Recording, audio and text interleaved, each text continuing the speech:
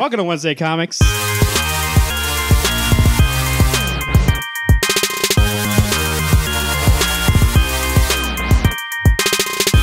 Brought to you by rootsoftheswampthing.com and Siouxpercon 2018 Return of the Con.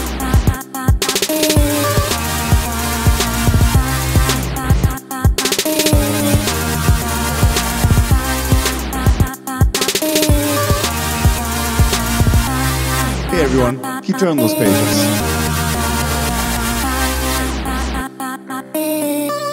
Welcome to Wednesday Comics. To my right, we have the Beast himself. Alex, how you doing? Hello everyone. You're very vicious. We'll talk about that later. And to my left, we have Derek James, the dimension jumping Sideways. man of the hour.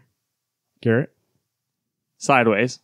Hey, I'm good. What's up? No one asked you how you were. Well, I implied that you thought I would want to know. No one cares. I think I did say how you doing.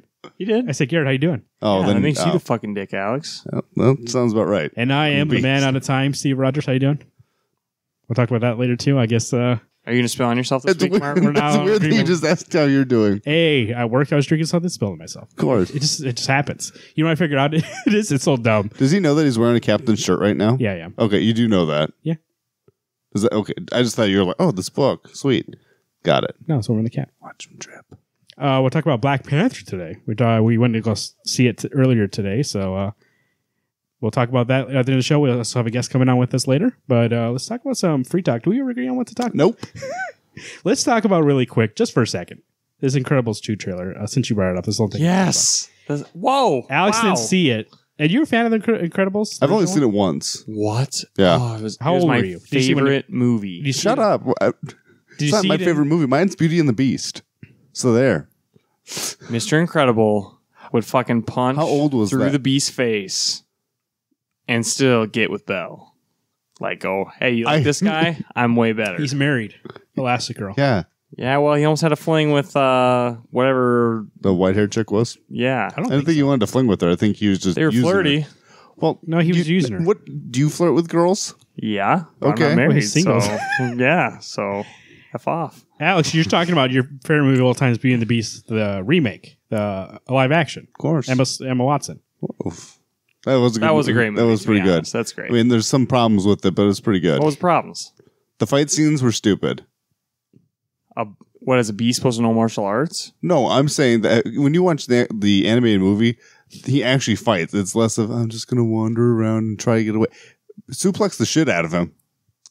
I don't remember the animated one having good fight sequences. Yeah, I thought really? it was just them like I just think bulldozing they into each other. they just bulldoze and throw each other around. Oh, no. Then you guys were watching the wrong movies. Yeah. Yeah, we were watching the wrong movie. This sounds like some Beauty and the play you Beast. saw where they had a Oh, you're coordinated right. fight. I went down to Chinatown. I got the ripoff. So That's how, I was watching Beauty and the Monster. That's what I was watching. But Incredibles 2, you saw the teaser trailer? I watched the teaser trailer. but what's the teaser trailer? The one I've seen is that he lifts up Jack and blows off his hair. No, that's No. a teaser. That's just Okay. teasers. For the Teaser trailer. Right. Okay. This one picks up. You got to see the whole gang. You hear. You don't really hear. What's the daughter's name? Violet. Is it Violet? Yeah. You don't get to hear her talk very much. But you hear like, Running Boy. I can't think of their names. I don't need to watch it. Dash. Running Man. Dash, and then Frozone's in it. But it seems like that. Mr. Incredible's gonna be taking care of the whole family while Elastigirl or Elasti-Woman. The story is- seems like a guy comes back. He's like, I want to make heroes again, and I want to make Elastigirl. Like, I want to back her and pay for her to be a hero again because they obviously don't have money to be heroes. And Mr. Incredible, he doesn't want him though, and so Mr. Incredible has to stay behind and take care of the kids. So it's kind of like a role reversal. They're saying like the woman goes off to work, the dad stays home. The movie takes place in the 60s, obviously, so they're dealing with that kind of dynamic when women started being in the workplace more, and this guy's being a stay-at-home dad, even though he knows he has potential to be more. So, What you're is, looking at me weird. what is really weird is that Just looking at like you. Oh. the first movie came out 10 years ago and Jack's still a baby. That's like, to me, that's just kind of like, Yeah, but it takes Can't wrap place my brain right around at the it. end of the last movie. yeah, right, exactly. That's what I'm saying, but it's been 10 years since the actual physical release of that movie. What do you guys think? Because it is, like you said, it's been 10 years, but it does take place right after that movie ends. It's not going to be that dated because it takes place in 1962. So it's not, it's already in, like, it's already kind of like in a time capsule back then. Right. Do you think it's going to lose anything by picking up the story right where it is and not moving it forward? I don't think so. I watched that trailer, and my excitement was the same level as when I watched that first one. I think so. Go What ahead. excites you guys about Incredibles? It's great. It's one of my favorite movies. It's hilarious. There's superheroes. There's like a good plot. Out of animated movies, I would say it's probably top 3. Animated movie. Have you not? I don't know if you watched it fully. I've watched that movie 20 times. But I've watched it when I was obsessed 10 years ago. We all worked in a place before, and I worked in a video rental section of that place, and we had Incredibles, and I played it every single time I worked for like at least 3 months. Nope. I think I've only seen it maybe twice. Even to listen to the score. Yeah, the score's by great. Michael Giacchino, who recently tweeted that he's starting to work on the score for 2. The score itself, I even listen to all the time. I can't wait until I watch this and go, yeah, still don't care. I don't think that's the case. Especially when you're about to have a child. You're going to love that movie. But you make it seem like I'm, rough and gruff all the time that I don't like kids shows. No, it's love probably kid the shows. first time you watched it. It's been a long time. It is very surprising you don't like that. And say, I know they. What do you give it out of 10? Well, right now I'm going to give it a 1 because I don't remember watching. I remember bits and pieces of this movie. You watched it. You were too cool for school, or some high school kid acting like you didn't like new stuff. Oh, I like 2D animation, not 3D. Oh wait, I know what it was. I was 18 and I was busy in school doing plays and working, and not really having a life. Buy this thing Blu-ray. I give it 10 and watch it. It's amazing. You can buy it for like $5. Well, I already own it on DVD, so What the You hell? own it. You own it and you're rewatched You watched it once. Why even own it then? If it's a 1 out of 10 and you wouldn't buy, you pay money for it. no, it's a gift. You're like those morons. So who pay somebody Michael was Bay like, to "This make is in Transformers. Alex's wheelhouse," and yet Okay, I was 16. I thought you were I 18 a wasn't second 5 ago. watching this movie. Going, this is the coolest thing I've ever I thought a second seen. ago you said you were 18. I was not 5. Well, 16, 17, 18, they're around the same age, aren't they? Not in high school. It's very big gaps. Sophomore. I was amazing no matter what age I was in high school, so it didn't matter. You were in plays? Yeah, you've gone to them. I know, just kidding. What play? I was on Flowers for Algernon? Fiddler on the Roof. What was yours? Jungle Book? You were in Flowers? Yep, Flowers for Algernon. I didn't know what the last word was. Were you said. Algernon? Damn, I was the mouse that got killed. That's No, right. I was the dad. Oh, They practiced on him, and then nice. Alex, we're going to beat you. somebody with actual talent got the job. Now the reverse intelligence makes sense. He played an old man, though, in Fiddler on the Roof, and there was never a time more that I felt he filled that role perfectly. You know what? That was my first play. Embraced it. Number 1. You know how he wore a wig for that show, correct? And wore a fake beard. He wore a fake beard, and it was like all white. Kind of looks like it is right now. So You could have just waited 5 years Yeah. and you would have had the hair. I would never have gotten that beard, you want to go back? I should show you that picture of the beard. This beard is like down to my nipples. Well, not the beard, Wow. obviously, but the hair you can. The hair I can do without, yeah. So let's go back now. Let's Couldn't you pitch have the said Fiddler chest? 2, Return of the Fid. Return of the Fed. Of course. What's the main character's name? That's a good question. I don't think you were in it. Well, I didn't have a name. Clearly, his ability to remember things back then. I was is a papa. shit. Yeah, I was going to say what happened between 16 and 18. It seems like you were in a hiatus with his memory. I thought you had Steel Trap. What were those the lost years? Got rid of him. You can never do a Wonder Years type show because you don't remember those years. No. You know the Why- sad thing? That is true. Why are you blacking out these years? You're like 16, 17. I don't remember how old I am. You're Steel Trap. That's Dude, what I I'm on was this so show. busy. Shrooms? Well, I wasn't supposed to talk about it, but No, he's too high. I'm Beauty and the Beast and chocolate. That's why. chocolate. Don't you love chocolate? No. He loves Gaston. You don't care about What's the Belle. candy? There's like a certain candy. Those cow tails. Cow tails, but Cow it's milk. tails are It's good. milk duds. Oh, You know what's better than that is what are they called? I can't think of it. They're fuck. I don't know those. It's just like cowtails. It's just like it, but they're like little New tips. No, Werther's. no, they're like little rectangles, chocolate with marshmallow and nougat in the middle. Heifer halves. Oh, Charleston Chews. Charleston Chews. What'd you just say? Heifer halves. Heifer halves.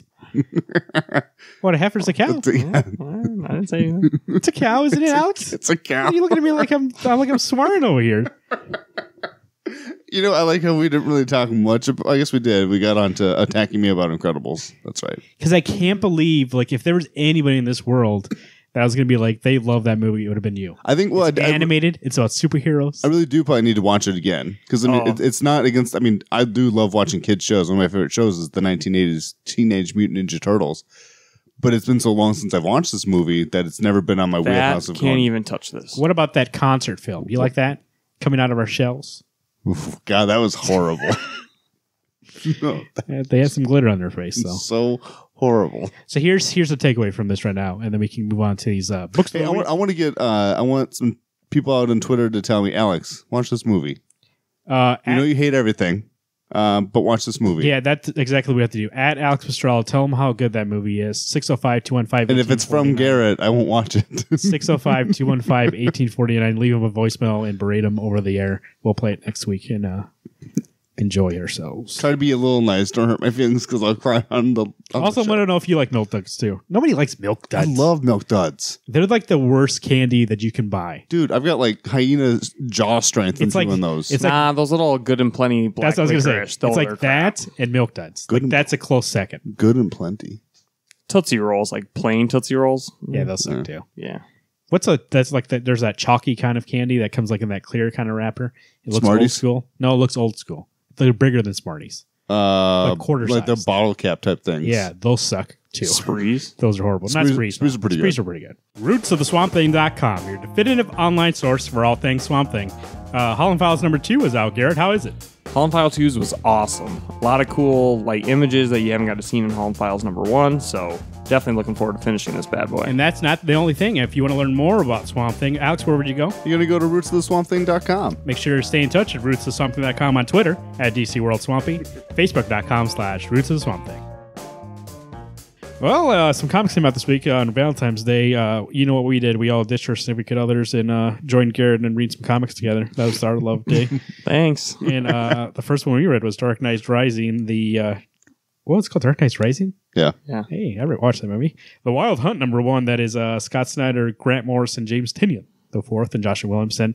Artists Howard Porter, Jorge Jimenez, Doug Mankey with Jaime Mendoza. Colors by Hi-Fi, Alejandro Sanchez, and Will Quintana. This is a couple of stories. They kind of interweave throughout it. We got Detective Chimp as the main overall story, I think. We have Flash and Cyborg. Is that who it is? Yep. Fighting off some people, and he fights the Flash from the other negative realm. What's that Flash's name? Reverse Flash. No, Red Death. Red Death, right. Fighting him. We have this weird thing on Black Hack Island. Didn't understand that part. And we have something with Raven, right? Yep. So those are the 4 stories that we have in this book.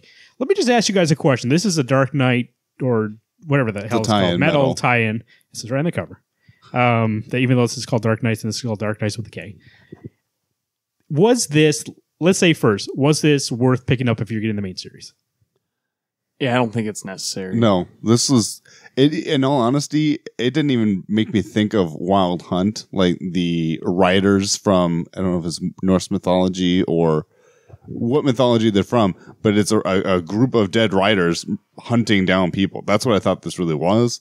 The cover, I was all excited thinking, oh my gosh, these other Batmen got a hold of some horses and are riding them around. Awesome. I don't think you really need to get this book to tie into anything, because I didn't even feel like it really tied in much. I felt like it tied in, but it's more explaining like things in the background. Like it's really heavy in mythology, like super heavy. And like if you don't know anything about like DC lore or anything like that, you're gonna hate this book. I don't remember them being on a spaceship or a harmonic ship. That is the only issue I have with this whole thing, is that I don't remember any of this going on. Did I miss something? Was this in Justice League or some tie-in that I haven't been reading? I didn't think so. I thought we were getting all the tie-ins. I think this is its own thing, that it just starts in this. It just starts. Yeah. The Detective Chimp part I enjoy the most, because it wasn't something that it started from the beginning and we got a conclusion out of it. We got last page where a bunch of he went to the DC universe, Detective Chimp universe, The 53rd. 53rd, and there's a bunch of monkeys. And not monks. You think they have a monk on that planet? Lots of chimps. They might do. They might. They come over. We have Batman chimp. We have a Flash chimp. We have a Giant Superman chimp, Superman I think. chimp. And they're coming. They're going to save the universe, they say. You ready, Bebo? Oh, that's the Superman one. Remember we had a question on this? He appeared in Superman. What was the name of the chimp? That's him. Yeah. So, like, that for me was the You great think that part was of the this. Grant Morrison part? Yeah, probably. Detective Chimp? That's what I think too. That's what I think too. It's multiversity. He was Detective Chimp all over the place. You know how I know I think it's Grant Morrison?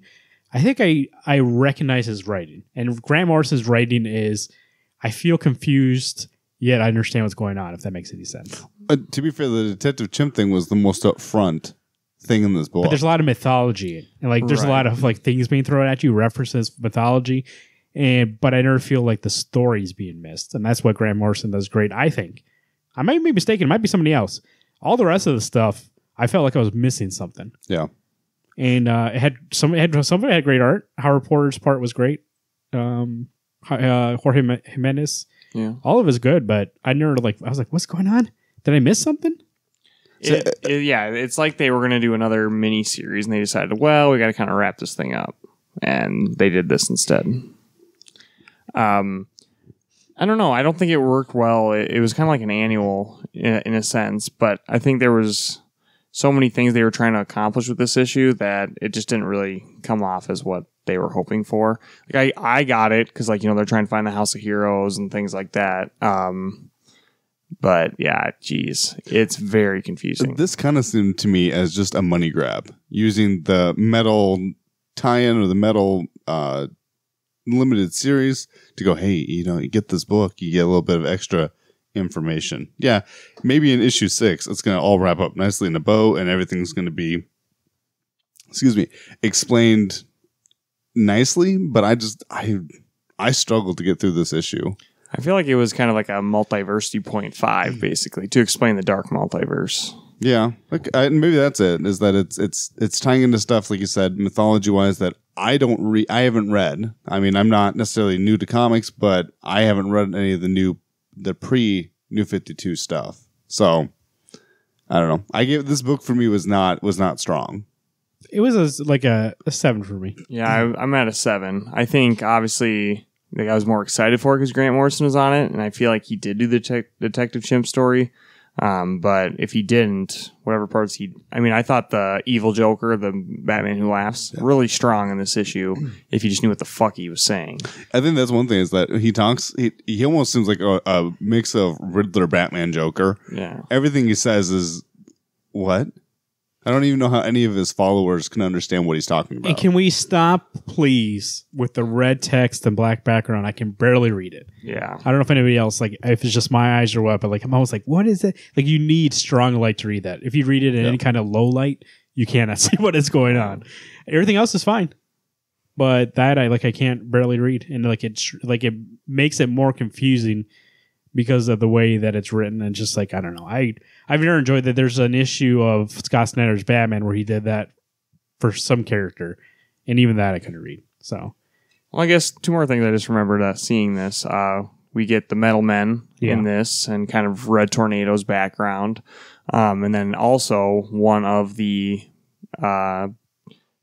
evil Batman dies. It's Red Death. He becomes Gold Death, I guess. He becomes Barry Allen, and then he dies. Yep, he gets killed. He dies kind of like Rorschach too, when Dr. Manhattan kills him. So again, a cloud of blue. He said that he dies because he puts a bunch of little mini universes on him, and he kind of blows up. So maybe that's what Dr. Manhattan's doing when he does that. Yeah. I like that part with the Metal Men too and Red Tornado, but I include that in the Detective Chimp part because he was in that part too. Oh yeah. Anything with the chimp I liked. Right. Everything else was just probably Scott Snyder. Yeah, other things I like the art, but the story I was like, what's going on? It wasn't even so much confusing what's going on in the scene. I understood that, but it had no context, it had no meaning, and it really didn't feel like it mattered at all because I didn't know what happened before this, what's going to happen after this. I don't know. Well, I understood the issue fine. Yeah, I didn't understand how the issue tied into I have no clue where it previous. Yeah, if you read the solicit for this, there is none. It's just watch as the Dark Knight's Metal event takes you on the wild hunt. I think you're right, Garrett. I think it's supposed to actually be an anthology, stories within this universe, but they've fallen so behind, and the main story is at a point right now where it's it still feels like it's in the first act, that main story, that they're let's speed it up now. There's something being oh, this is it. We need to stop.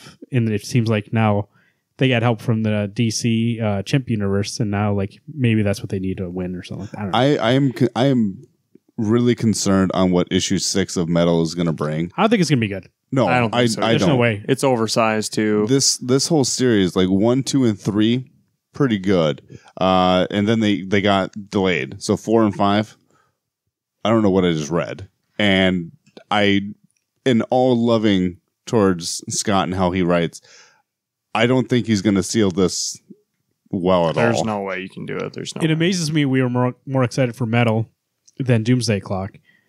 Just because we were like, oh, Doomsday Clock, I'm not sure what we're going to get. In Metal, we kind of like, they were like, it's going to be like a Batman story turned up to 11. Like, it's going to be so crazy. And we're like, oh, that sounds cool. It's kind of like a fun Batman story. But I think at this point, Doomsday Clock is a more focused story. Yeah. And it feels like that it's going at a pace that's great. And Metal's all over the place. I don't know what's going on, and it doesn't seem like it's concerned with trying to help tell a focused story. Like, we're all over the place. Like, we'll be in one place for 2 seconds and then another place, and I don't see how anything fits. And it just feels like issue 6 is just going to be like, all of a sudden, oh, you guys are all back together. I have to wrap it up and be done. You somehow beat all these guys, and now we're over. It reminds me of reading Dark Knight Strikes Back by Frank Miller / the second half of Dark Knight 3. You're just reading it just to get it done with. Right. Yeah. I agree. Art's good, though. Now, Marvin, I think you talked about this next book we're going to talk about may be a civil war for us. We'll find out. We've got Captain America 698, Mark Waid, Chris Samney, kicking ass and taking names. I want to hear this. I want to hear your guys' thoughts for this book, because now I'm getting mixed reviews from you guys. I thought it was horrible. It was like so boring, and there were a couple cool parts, but God, I've never been like, this is the weakest issue of Samney and Wade's run for me. And I've never I was so excited for this issue. I'm like, okay. And then it was everything I didn't want it to be with story, and like the art was fine. But I was just like, when I got into it, I was already bored. And then like halfway through, it started being okay. Yeah. And by the end, I was like, okay. Like, I felt like I would want to drop this just based on this one issue. I'm not going to. Yeah. But I mean, like, if this is the consistency I was going to be getting from now on, I would be dropping this book. What about it was boring? All the new characters, like, I don't, like, this is supposed to be a story focusing on Captain America. Like, that's what the whole thing that Wade and Samney have been saying is. And it, like, took a huge left turn. And, like, I get you can't do the same thing over and over again. So they propelled them into the future. But I was like, why? But isn't a story about, by the way, I like this issue for anybody else. Yeah, you can say your opinion on why you like it. But I feel like an issue that talks about what happens if there's no Captain America, and then you bring him back to see how the world is when he can't fight against the evils of the those people, the fascists. That it shows like how much needed Captain America is needed, because if he's not there, this is what happens to America. Like, people who have hate in their heart take over, rather than people who fight for the people who can't fight for themselves. So when he comes back, he gets stolen by those people, and they basically say, hey, don't make a ruckus. Like, we are the oppressed. We are what do they call themselves? The other people are called, I forgot what they call themselves, but like the benefactors, or like the people or something like that. I forgot. Benefactors sounded about right. And so like we're basically the poor or the weak. We can't fight for ourselves. And he's like, I'll fight for you. And they're like, no, it's better to just keep low key. And at a certain point, he's like, no, we have to fight. And they're like, yeah, you're right. We can't keep being oppressed. We're going to fight, because it's going back to the first issue of their arc.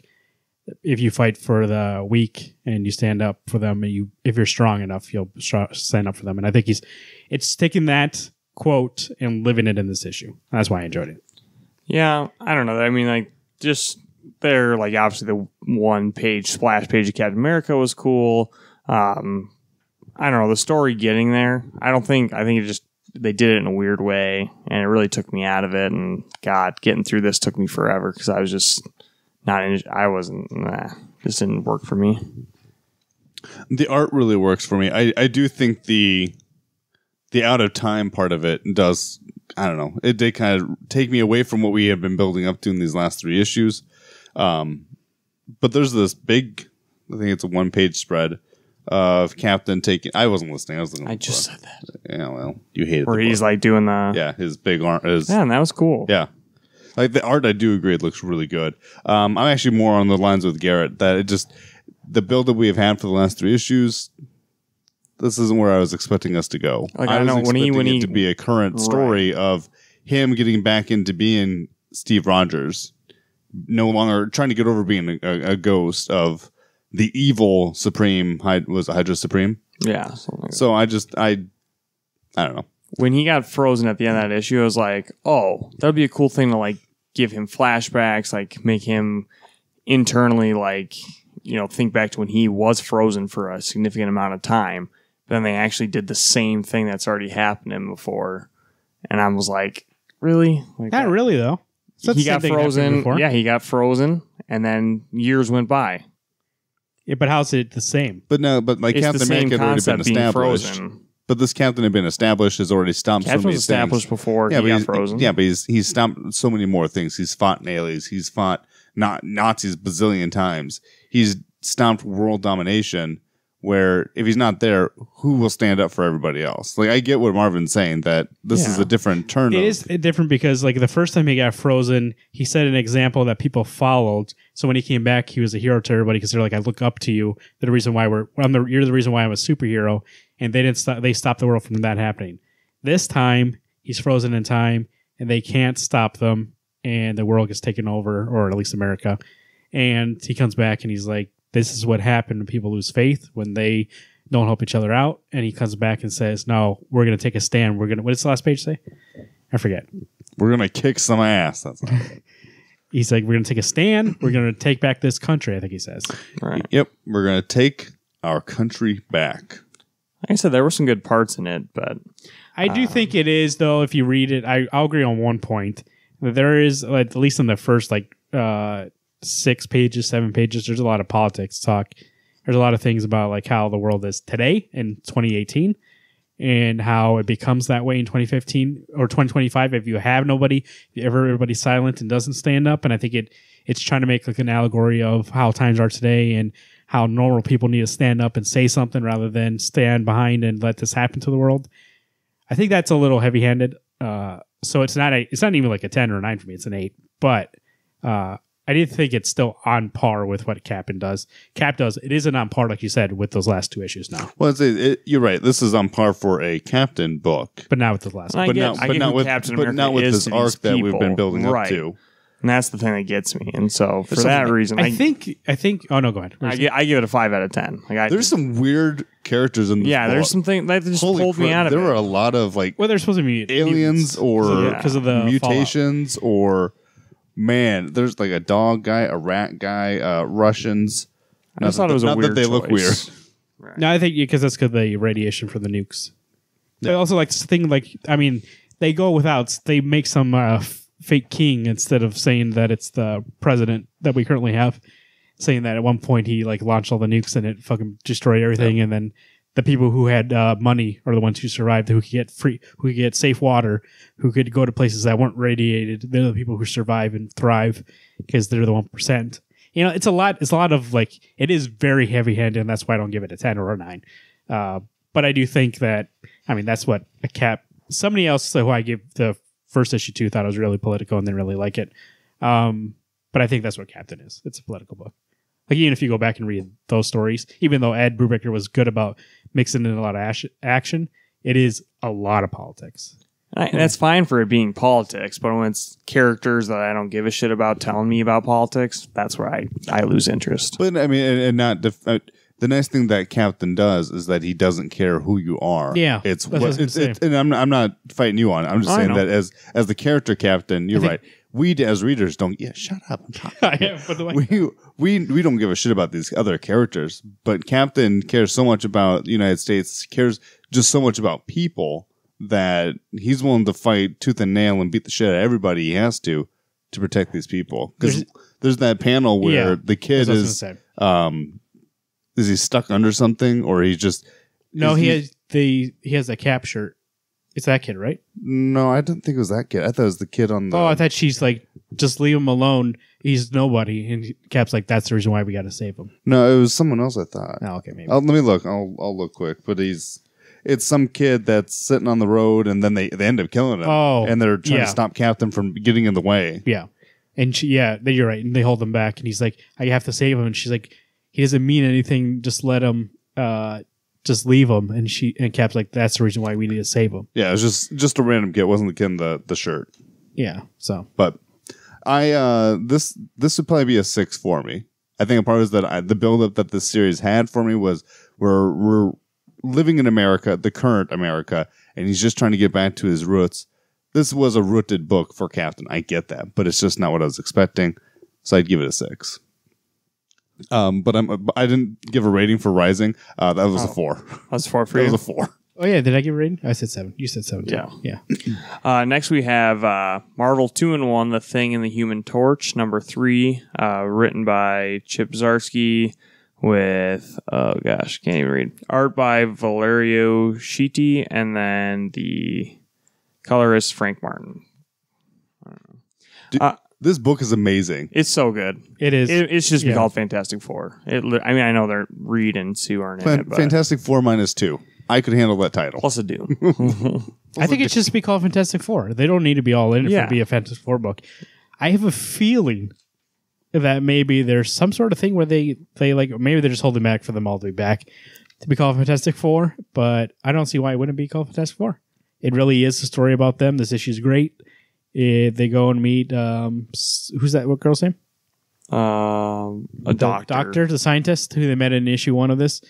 I don't remember the meeting or in issue 1. Me either, but it says in the editor's so I went off of that. To try to restore Johnny's powers, Hydro gets involved. Dr. Doom is dealing with the Mad Thinker, being like, hey, you're stealing Reed's inventions because you're not smart enough, you're not creative enough to make these kind of inventions, so I know they're not yours, which for me was kind of like, I like Doom that he respects Reed. He does respect Reed a lot, and he's like, no, these are Reed's inventions. I hate the guy, but I know that he's really smart and only he can make this, and you didn't make this shit. So at the end of the comic, Mad Thinker's like, well, I'm going to become Reed Richards then. I like that this Doom, I don't even know if he's a good guy anymore. I think he's just he's just a guy. He's just a dick. I respect this Doom, by the way. This is not a Doom that I don't think is good or bad. He's doing what he wants to do. This is Dr. Doom. And it just depends if it's good or bad what he wants to do. So the Thing and Johnny parts are great with Hydro. Hercules. Yes. Hercules. Oh, yeah, I forgot Hercules. Hilarious. Yes. Hilarious, really the whole issue. That's the thing about Chip Zdarsky in this book that impresses me a lot is that it can go from being funny, but also he has moments that are like very heartfelt and being like, and adventure parts are great. The action's great. Chip was writing Spectacular Spider-Man, wasn't he? Mm-hmm. Yes. I struggled reading that book. This book, I love how Chip is writing it. It has its serious moments, has its funny moments, and the reveal you get on why Johnny's losing his powers, if I may spoil it, is that Sue and Reed are gone. And all He's too far away from them. They're not in the same universe. Or even Thing's losing his powers, but he really didn't say anything. He just thought he was. He goes, I feel like I'm getting weaker, but I love the fact that the 4 of them are literally a team. They got them together. They just stayed together in order to keep them as strong as they were, and it makes sense. And I feel like I never read Spectacular Spider-Man, so I'm not sure, but it does feel like Chip loves these characters. So if they ever came back from Fantastic Four, I would like him to write it. Oh, I like what you said, Marvin. He does handle the comedy really great, but he does handle the serious moments too, and that's you really need to be able to control that, especially with a team that's like a family. Literally get a joke about Hydro being like, "No, you can leave through the fucking toilets," and then it cuts to that part where she explains the powers, and he's like, "Oh yeah, we do need to be together," and it goes from a toilet joke to a joke about, or not a joke, but like a thing being like, you need your family. Yeah, I think what's the word that she says to Hydro Man? That's like, she said, "Good people leave through the front door. Good patients go through the front. You can leave through the back." That's great. And she shows him the toilet, and he's like, "Water's water." So it's really great. Actually, what else? What's other book you have? Lazarus. Oh, it is one of my favorite books of the week, and I actually think it's up there with. It's very fun. The adventure is very fun. And it has great moments like that one we just talked about my family. So that's why, like, when a Fantastic Four were to come back, that book is an adventure book. It's supposed to be anyways. I don't know. People usually write it kind of weird. If it comes back, I would like them to write it. So it actually makes me excited. I really love this book. Like Garrett's been saying for weeks and weeks, Marvel has not been pushing this thing as a Fantastic Four book, or even as like, hey guys, if you were interested in like what happened to him, read this book. It just seems like for them, this seems like a side book that, like a little side miniseries. Like I feel like they think this is like a miniseries that's gonna just be a little fun thing for like 4 issues, but it does seem like there's a lot of things that are leading to Fantastic Four coming back. Yeah. To me, this is a book that is like that underlying what the whole Marvel universe should be based off of. Is not that everyone has to team up to get Sue and Reed back, but it's just nice that this book is just so focused. that doesn't have to deal with everybody else's garbage. Yeah. I would love to see this book be at least 20 issues before I want to keep calling him Rue, and that's not right. Sue and Reed before they show up.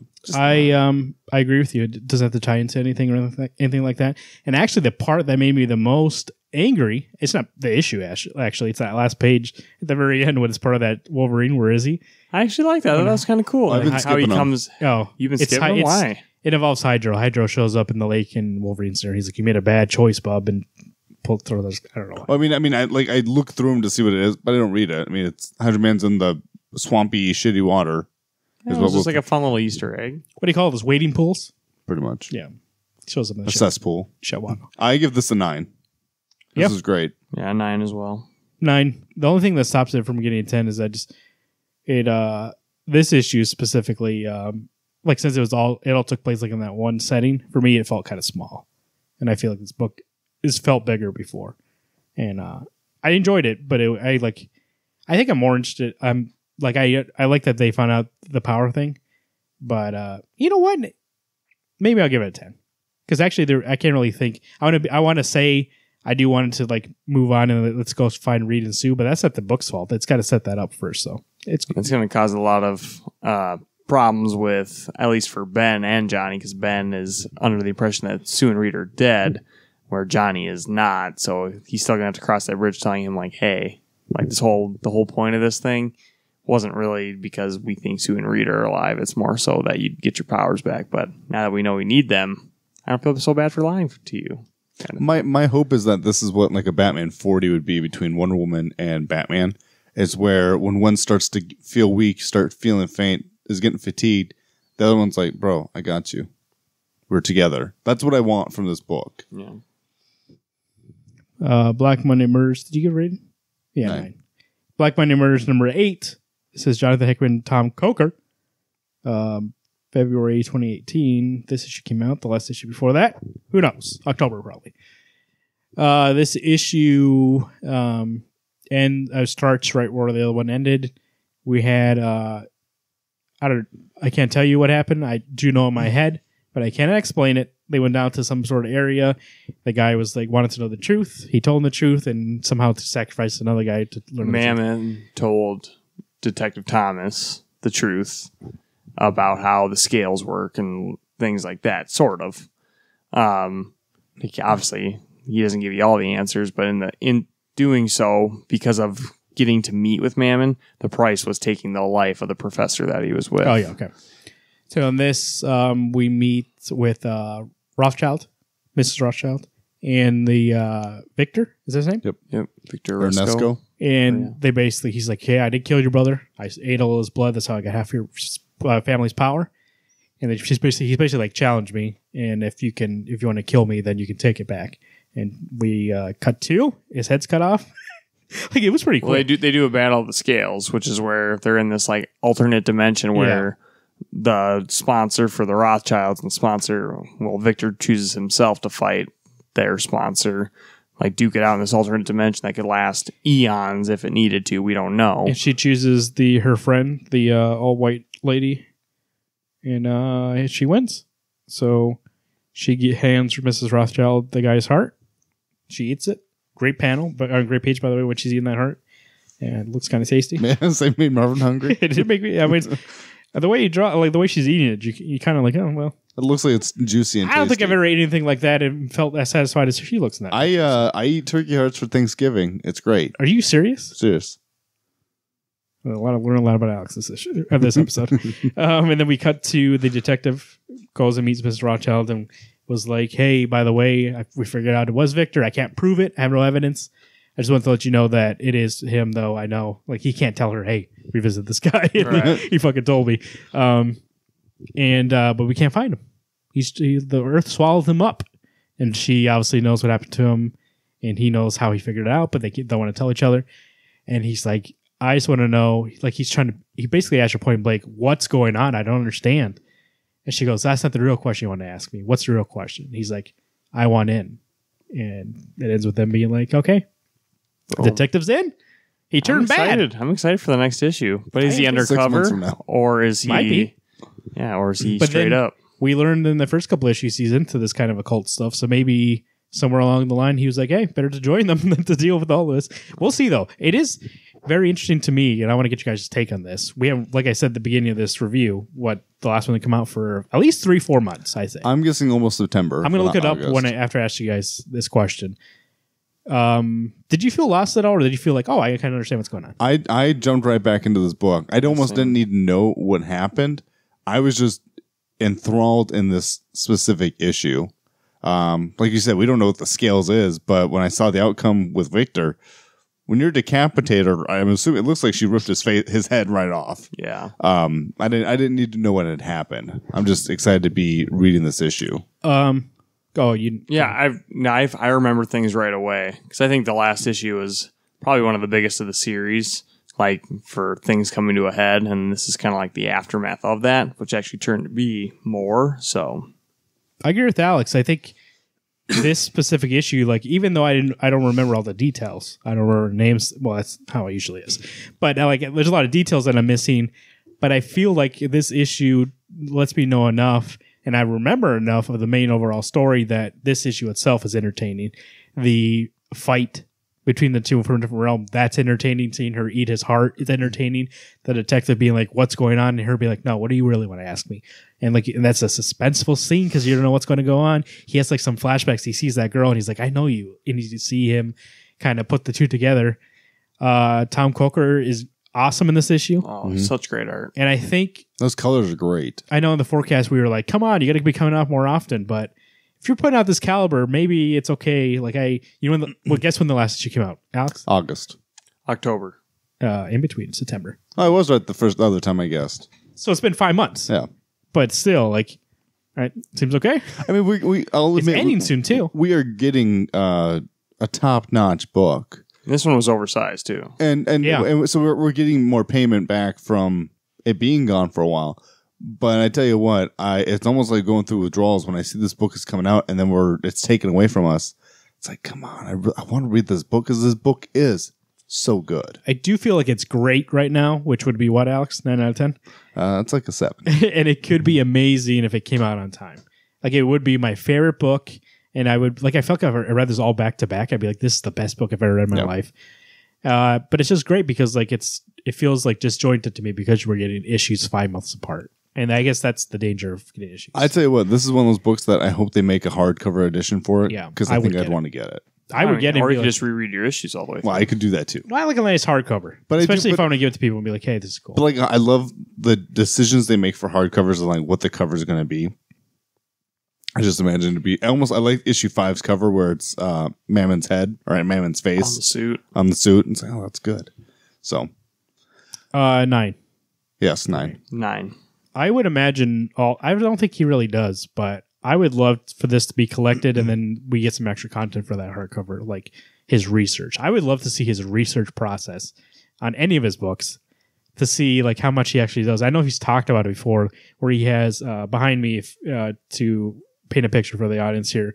I have, what do you call these? Tackboard? Corkboard. And he has like one that goes, his whole wall is a corkboard, and he like puts the story on the board.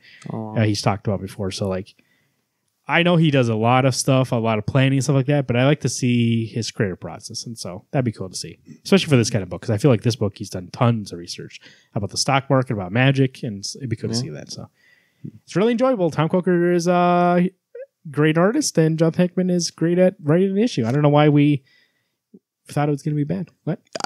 But I mean, we're justified to be concerned on what's going to happen. I know the frustration is justified. Yeah. 5 months. Come on. Yeah. It's but too long. Anyway, especially when he's not doing anything else. That is the most frustrating part. And when I see him on Twitter being like literally talking about the most random things, I just kind of, but I mean, I guess in a way we're like, it's kind of like a first world problem. Being like, hey, why aren't you writing a book so I can enjoy it? When he's just a guy. He's like, he doesn't have to write a book. Yeah. I mean, yes, he did make me the promise of 12 issues, but put it out. It's good. I would say if you're listening to us right now, you don't read this book, wait until everything's collected and then get it. Agreed. Don't pull a me and go back and buy all. It's probably gonna be 2 more years. So Yeah, who knows? You know what will be returning after this issue, and at least in April. So we got Lazarus. That was a weird segue. Lazarus X+66, number 6 of 6. We're going to talk about the dragon or the beast. Smeh. This book was great. It was the best book of this week. Best book I've read probably all month. Probably best all year. 6. Well, I'd say so. What I love about this miniseries, and each issue is a different kind of storytelling style, I think. Like there was that silent issue. There was an issue where there was a lot of dialogue, and there's another issue where it's told like from a news, like it was like a news kind of story perspective. And then this one, there's some dialogue, but a majority of this issue is like somebody telling you a fairy tale of this dragon, this beast, because he's so mythical. Nobody knows what he's like, about this hunter going into the woods. And when he fights those wolves, and he's like, he fought them with steel and muscle and blood. And like he in a way, he thanked them for like giving him practice before he go fights the beast. And then like just the way it was set up is like this mythical kind of tale. And then when you meet the beast, then it kind of changes to like a normal comic, because like it ruins that fantasy and you see the reality of the situation. And he tells you a story about the girl, the painting he has. He has a painting of a girl when he gets in there, the hunter. And the hunter's like, what's with this girl? And he tells him the story and how he used to be a weak kid growing up. Everybody else, the rest of his brothers were all strong and became guards or soldiers for the family. Soldiers, I believe. And the girl was really smart. She became scientist, I thought. A scientist, the pride of the family. She was so smart. And he was nothing. But he could be somebody they could experiment on as one of the first Lazari and see if he could become something. And a lot of the Lazari were dying off because they couldn't sustain, but he could. Couldn't survive the testing. They couldn't survive it, but he did. And then finally, the family that made him the Lazarite, that he was becoming the Lazarite for, was like, your first test, your test ultimate to see if you're actually loyal is, you have to go and kill your family. Oh, man. And he does without any hesitation. He goes in there and kills all of them except for his sister, because he thought, he's like, I look so different now, they're not going to know who I am anyways. So he killed them all, and then his sister saw him and said his name. And he was like, oh, she does still recognize me. But I think he does a more fucked up thing than the rest of them. The rest of them he just killed. Yeah. He sits her in front of their dead bodies, eats them. Wasn't he eating them? I thought he was making her eat them. One of the two. Yeah, I think that's right. I mean, obviously, I think he is eating them. He held out like a bone. But he's putting a finger in her mouth. Finger was? And he's making her chew it. I think he was eating her, and like he wanted her to like help him out, but she obviously like doesn't want to. She was like crying in one panel, and he just snaps her neck, and he takes her bear as like a memory of her, and takes that portrait and hangs it up in his cave to be like, this is like the only person I've ever cared about. But still, who I made eat fingers and I broke her neck. And I this killed story all is of them. haunting.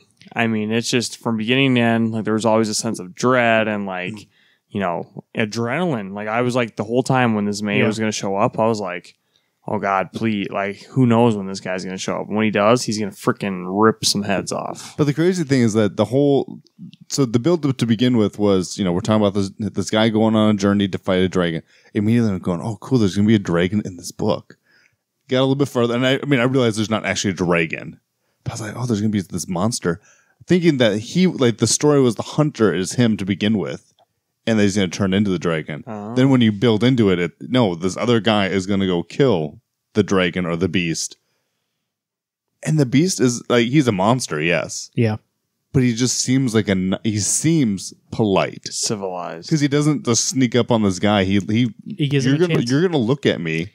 And I see that giant cannon you got. He answers his question. He has a question about the painting. He tells him, and he says, and then the hunter says, "You're more inhumane than I thought. You're a monster, more than I could imagine." And he pulls out the cannon, and he says, "Okay, if you can kill me, then kill me. But if you can't, I'm going to kill you." And he can't kill him. So, well, he says it cooler than that. He says, "Then your story will continue. If not, mine will." Yeah. And he shoots the beast, the dragon, and didn't kill him. Maimed him, though, because he looked like he was bleeding in the last panel. But he... I'm not sure if it's his blood, though. Well, he did shoot him. Like, you're not that close range and you miss. I'm just thinking he lived. I guess we don't see his face. He does look like he's wiping blood off his face. And he tore off guy the just head of the killed. hunter, and he put it with his collection next to the portrait of his sister to be like, here's for you. And what foreshadowing did we get? Do you see who else All the heads open spots. need to be there? What's the last one? I can't read that. Zolani. Zolani Nikori, Yep. and then Sonia Bittner, and Forever Carlisle.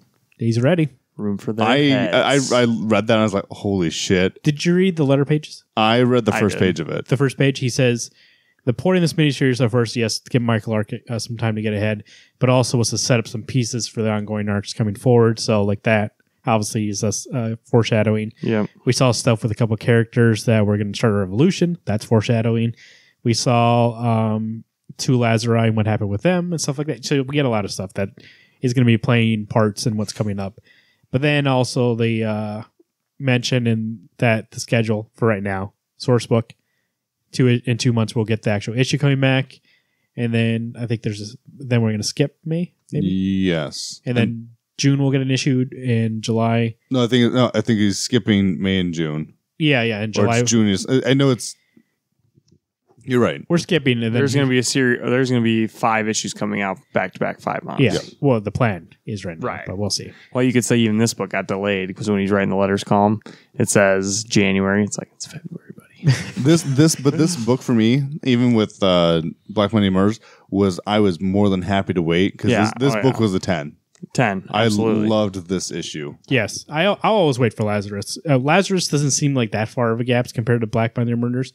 And maybe that's because we've gotten so many already that were on time. And so it doesn't seem so frustrating to me because I think it's been on time more than it's been off time. So. But this miniseries, I'll admit, has helped yes. Right. substitute. And look, I am starting to like miss Forever though. Like I'm ready for her to be back in the story, which is coming. But I'm like, okay, like I love the miniseries, but I am ready to get Forever back. I think it's kind of crazy though that we were so worried about a miniseries. We were like, why? It's going to interrupt the main series. Yes, I understand you're going to.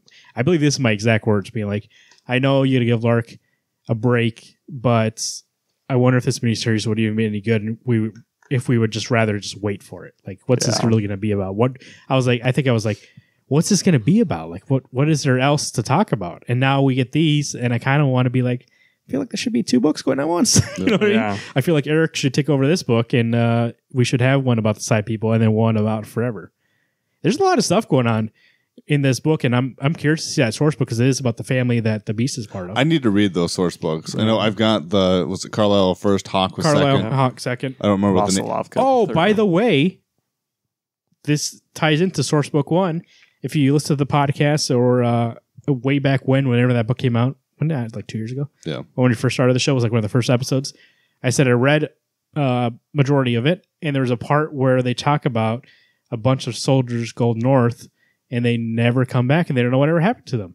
And in this issue, that guy lives in the north, and I'm pretty and there's like bones in the ground. Yep. I'm pretty sure that's where they ended up because they were going up there because there was reports that they were seeing like some sort of monster or something like that, or something was up there, and they never came back, and they don't know why. And I think that's why, because they met the dragon. Damn. So it was kind of like foreshadowing that's where he lived. And the back cover is the cover of a fairy tale book for children. I love About this issue. dragon. This was a 10 for me. This is my pick this week. Yeah, same. Of the ones we have here? Yes. Yes. It was set up well. The prose I liked that led into the dialogue parts. Like you said, there's a lot of suspense. Oh, no, Alex said that. A lot of suspense between the two about like what's leading up to like.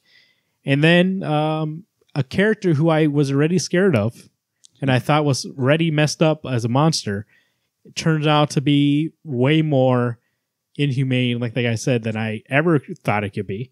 And I'm actually more terrified of him. And now we see that last page, and it's kind of like, oh, like, can they take out this guy? Or are they done? Like, Are they all screwed? how many of those 3 are going to be on that wall? That's what I'm thinking now. I think that's maybe my biggest fear is that he actually has, it's not even objectives. He has goals. His goal is to get these 3 people's heads. Not going to go to sleep or like live any other life rather than live a life to kill those 3. Mhm. Yeah. Or at least there's 2 Forevers, so. Which one's going to take it? Yeah. Could be the Holy little- crap, what if he gets a hold of the little one? Yeah. She's pretty good, though. Adult Carlisle just rips his head off, sticks it down a pike. Carlisle couldn't do that. He's too old and frail. I love this whole series. And Oh, you're saying forever. Oh, I said Don. No, I said old. Sorry. Oh. Older forever rips off his head. They talked about in the last one, I think it was, or maybe it's this one. No, it was the last one. That there's like an RPG, role-playing game, kind of like Dungeons and Dragons, but coming out for Lazarus, where you can role-play.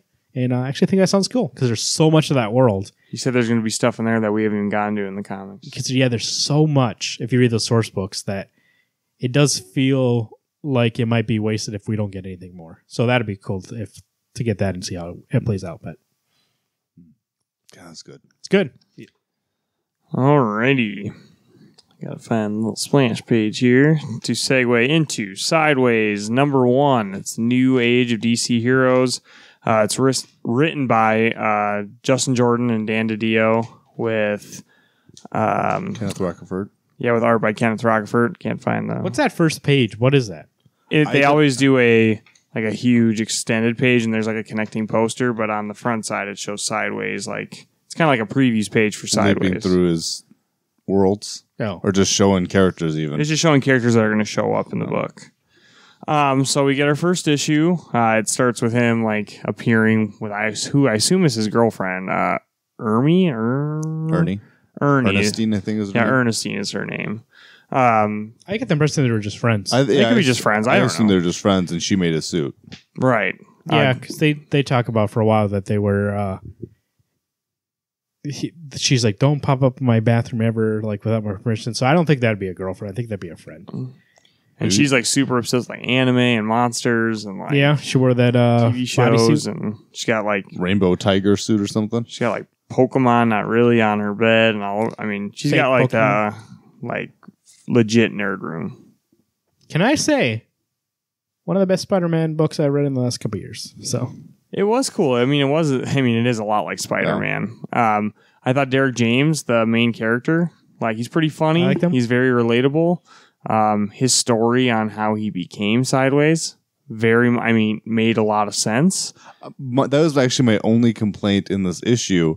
But the realization, what bugged me is he's talking to his followers, right? People watching his video. He goes, "Yeah, I got this powers." Da, da, da, da, da. I was like, you don't need to spell it out for me. But it's not him telling. It's him telling me, but he's telling everybody else. Yeah, that's a good way to do exposition. The exposition that sucks is when they tell somebody face to face that they already know and that already knows the story, or if they just tell you point blank. Yeah. But this was him telling followers that obviously wouldn't know who he is. So I also like he has super strength, not just the Sideways ability to rift through dimensions. And like that's where it's definitely kind of like Spider-Man. That it's not just one power; he has multiple powers. And I like how they kind of defined how strong he is. She's like, "Are you a strong Superman?" He goes, "Well, not that strong." So it's kind of like, oh, he has super strength, but he's not like strong as Superman. So he's just like, he's like Spider-Man. Maybe he can lift a car, but he can't like move mountains. But it would make sense that if you've got one power, odds are you've got to have something else too. I mean, Superman doesn't just have strength; he doesn't just have flying. Vibe can vibe between dimensions. He doesn't have super strength. He's a wuss. So I did like that. So one of my like, if you listen to the show for a while and listen to our Blue Beetle review way back when. One of the things a Blue Beetle review? Yeah, a long time ago. Man.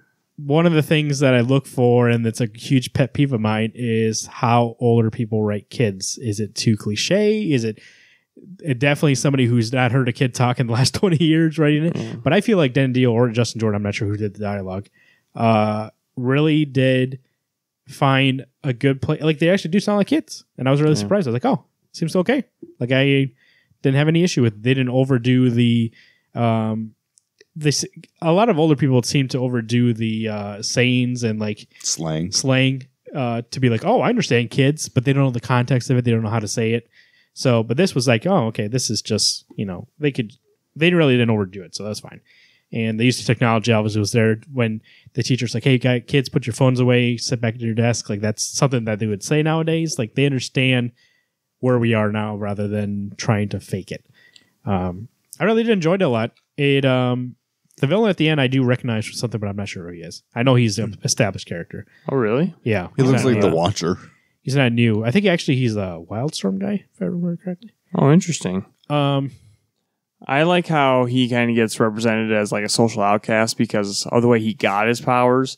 he like was with his mom. Yes. And so like his mom doesn't let him drive, and yeah, like so he gets made fun of like being a mama's boy because he gets dropped off at school because she doesn't feel comfortable with him driving, like things like that. They also did something fresh with the origin that I said on the show before, and I guess we'll see where it goes. But he's adopted from a very early age. He doesn't know who his real parents are. He just has his adopted mother and father, but he thinks them as mom and dad. And we don't have to have a tragedy for him to decide to be a hero. He just decides to be a hero, because he's like, hey, that's what I should do. I have powers. Well, he doesn't decide to be a hero. He hasn't done anything heroic. He just has powers. He got a super suit because he wants to start doing stuff. He said. Well, he's gonna just do like stunts and stuff. I just assumed it was gonna be like Spider-Man, where he not necessarily even making money. He's just using the suit. Doesn't want. I felt like he was a hero, like for publicity right now. But like he understands, like he should use his powers or something. I guess we'll see how he merges into it. But still, I mean, at least there's no tragedy to that. No. I mean, this is a character choosing to be a character. Yeah. So we'll see. I'm assuming. Oh yeah. So basically, he's saying, "Hey, you tell me where to go, and I'll go there." But not to save people necessarily, but he's just saying he just wants to show people his powers. We'll see him though. I mean, he seems like a good kid. He obviously, and obviously, sounds like we're talking about a real kid. Well, he did that one scene with his mom. He was like, "Hey, have a good day today. You be good today." He said. Yep. Like it's not. I like that. That was fun. That little conversation in the car. I like that he's not an angsty kid. He's just like, hey, he likes his mom. He likes his dad. Be good today. Yeah. Yeah. So like, he obviously is a good kid. He was worried about his mom when they were stuck in Gotham during that time. So.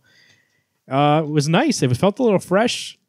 And I do like about the credits that it says storytellers Kenneth Rocafort and Dan DiDio rather than say artist Kenneth Rocafort. They're like, no, he's part of the story. And that's what these books are supposed to be, this New Age of Heroes.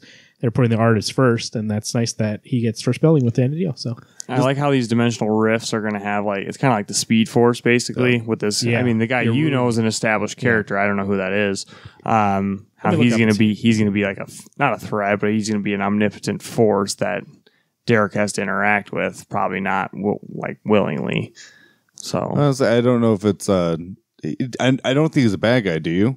He's just trying to control. He's using his rift force way too often, and he's going to cause issues. I feel like he's just like a strict protector of whatever he's doing. You have sweet power. Stop doing all that crap. Right. And I literally think that this should have been the first new age of DC heroes. Instead of Damage. Way better than Damage. I don't know about Silencer, but this is exactly what I'm looking for in a first issue. Yeah.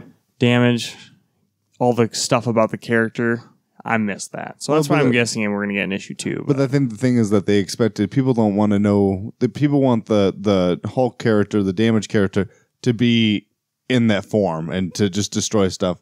We'll give you backstory later. When in all honesty, I just need a little bit more of a, hey, this is what's going on. Yeah. We just kind of got dropped out of a plane and we were pissed off. Oh, wait, that was in the book. Never mind. Right. So I give it a 9 out of 10. I was going to give it an 8. It's a good start. I'm an 8.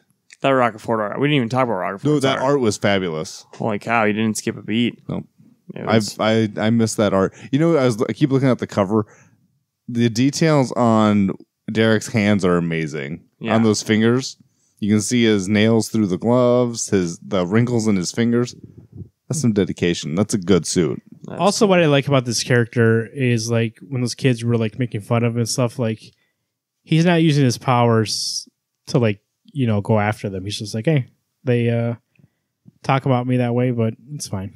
Like they have their opinions. They have their opinions. He's like sympathetic to them. Be like, hey, they might, they are mean to me, but he's like, whatever. You know what I mean? It's not like they don't know me. They don't know who I am. So it's like he seems well adjusted, and I find that interesting because usually the kids I feel like a lot of teen books, the kids were in the same. They're like angsty or obnoxious to their parents. They get bullied at school, and then when they get powers, they use it right away to bully the kids back. And like that's what they want to do with it, and I don't think that's a good example. And then also like they have to be like tricked into being a hero rather than being like do me and hero for a good reason. So I did like the way this started. I'm not going to keep getting it, especially Grant Morrison jumping on. I want to see what he does with that. So good stuff this week. Sidebooks number 1, we have Marvel 2-in-1 number 3, Black Monday Murders number 8. We have Dark Knights, The Rising, The Hunt number 1. We have Captain America 698, and also Lazarus X+66 number 6. Good books this week. Supercon 2018, Return of the Con, September 28th, 29th, and 30th. Tickets on sale at supercon.com. Alex, we're going to be there doing a show, aren't we? Yeah, we're going to be there on the 28th doing a live show for everyone. What's it going to be called? Wednesday Comics After Dark. And not only us are going to be there, a lot of people are going to be there. Phil Hester, right, Garrett? Yes, Phil Hester, the current artist of Batman Beyond. He's done other projects like Shipwreck.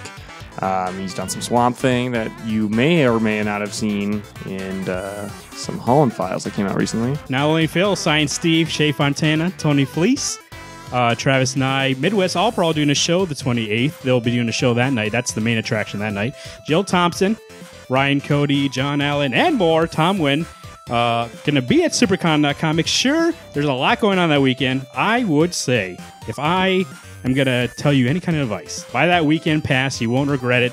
You got MAP concert that night. Also, you got Wednesday Comics After Dark, and then you got a whole weekend of stuff to do, people to see. Supercon.com for more information.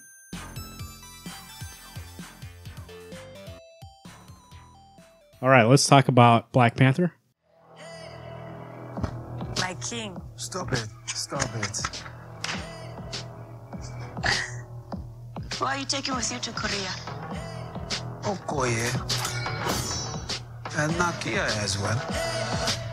You sure it's a good idea to take your ex on a mission? Yes.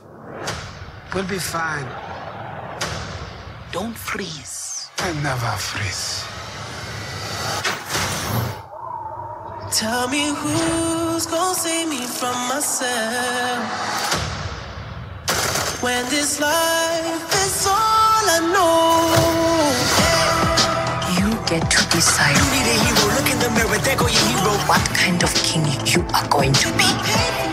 Directed by Ryan Coogler, written by Ryan Coogler, Joe Robert Cole, from characters from Stan Lee and Jack Kirby. Starring who? You had the cast list a second ago, Garrett.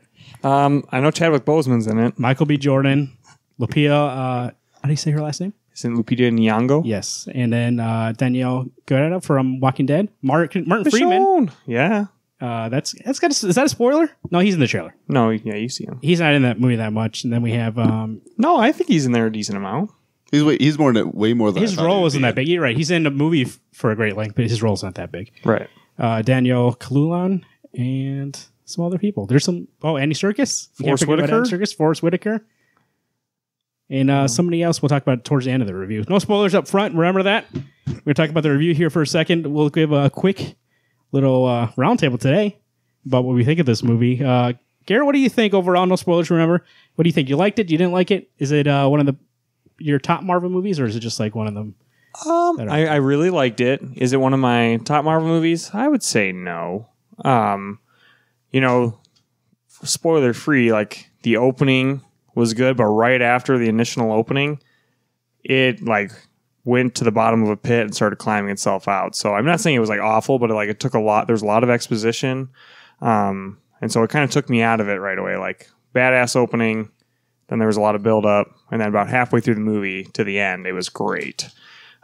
So I generally enjoyed it, but it's not in the top 5 for me. But I'm excited to see what else they can do with this universe. I enjoyed the cast a lot. I think the cast was awesome for this movie. To be fair to that movie, though, that beginning part, they explained it later what it is. Right, and that made it better. But at the moment, okay, I was like, yeah. Okay, later they explained Michael B. flat. Jordan's character said that one day my dad told me all about Wakanda. That's what that opening is. It's him asking his dad. Oh no! That part I said I liked. Oh, okay. Right after that, the soft opening. Okay, Alex, what do you think? I enjoyed it. It's not a top. It's not a top 5. It's probably a top 15 because actually really kind of like the first half of it. Is there 15 of them? I think so. Okay, I'll check. If there's not, now it's on the top 15. I was gonna say, you say top 15. Like what if there's 15? You're still saying it's in the movies. It's in one of them. I thought it was almost like 20 movies long now. Is there? Yeah. Okay. No, I don't think so. I think there is like 15. Oh, look it up, Garrett. You look it up. I'm pretty sure there's a little bit more than 15. Anyway, it's good. I really did enjoy it, but my problem is I go into a movie expecting it. It's going up against Winter Soldier, which is always going to probably be my favorite, and I wanted this movie to be better than Winter Soldier for me. So it had good parts. It had parts that I was like, I'm kind of bored. but that's fine. And today we have with us our guest, Kyle. Kyle, what do you think of the movie? When did you see it? Opening night or you saw it today? I saw it yesterday. Last night. So Opening day. I guess opening day, technically. Thursday they consider preview night. You saw it opening day. Was it a packed theater? Sold out? It was pretty crowded, but it wasn't sold out by any Wasn't means. sold out? Ours was sold out. Wasn't it sold out? Yep. Pretty much. Weirdly enough, I don't actually know if it was sold out. Like, I know it got all bought out, but whether or not people actually bought the tickets, I don't know. By the way, Black Panther is the 18th movie. Boom. So you're saying there's Top 3. 15. It could be 3 that's just worse. Iron Man. Iron 3.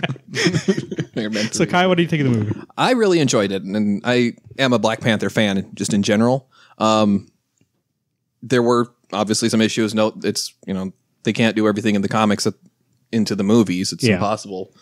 And getting in later with the spoilers, I'll be able to tell more of what some of my grievances were. But just in general, I really liked the way they did this movie. I agree with Kyle. I don't know what movie you two saw, but I really enjoyed that movie. I think it actually is. And I'll have to give it some time to figure out, but I do think it is maybe top 3 Marvel for me. That exposition, you got to think though, like I want to know what your top 3 are. Yeah. Let me guess. Here, we'll do a top 5 Marvel movies one time in the show. Well, I can't remember that. But I can't do it off the cuff. I don't even know how many there was. 18. Give me that list. But the thing was, you're talking about there's a lot of exposition. All those movies, the first one, are an origin story. There's a lot of exposition. But I thought this movie, at least, all those movies have origin stories that like have the same beats and like start and like you get to know the character. Obviously, because they don't have powers at the beginning. But this one's like you're getting right into it, so you have to kind of. And that's what Martin Freeman's brought in for, to be the guy that doesn't know anything about it, to be told, hey, this is this, this, and this. And then we have that scene with Michael B. Jordan and his dad at the beginning. I guess it's not Michael B. Jordan, it's when he's a kid. When they do have like an animation thing where he's telling them the history of Wakanda. So actually they think like it's a hard thing to do to be like, we're trying to make it that this has been established for years. So it's hard to be like, hey guys, we're trying to catch you up on what's been happening rather than telling you what's happening. I thought actually they did a good job about it. I thought, without any spoilers, it's the best villain out of any Marvel movie. That I can agree with. It's one of my favorites. I think that the action in this movie is very visceral and real compared to other movies. Like every fight felt like it meant something rather than just being a fight like between 2 CGI characters. There's certain scenes, we'll talk about it later, but there's certain scenes when they have to basically depower and like fight each other. And those scenes were really great because it isn't, at that point, it could be any like movie. It's not a superhero movie anymore. And it is a lot about like this culture and rather than being about a superhero. So I thought those were really great and I actually did really enjoy it. If I had to say that anything was bad about this movie, I guess I did have something coming in, but I can't really, it's not really that big of an annoyance for me to remember it. But Andy Serkis is great. Andy Serkis plays a completely different guy than he was in Age of Ultron. He plays a villain that is like kind of cartoony, like outrageous. And then you have somebody like Michael B. Jordan who plays it more subtle. And there's like, he basically plays, we'll get into it in spoilers. I don't want to spoil that part for you. But would you say overall, if somebody wants to go see this movie, if they're interested at all, they would go see it? I think it's one of those, okay, to be fair, I don't think this is a movie that you need to go see before Infinity War. Not even other than setting up where you're at. But otherwise, I really enjoyed this movie. If you like Black Panther, if you like the comic book universe that we're in for the movies, by all means, go see this. It's worth your time. It looks great.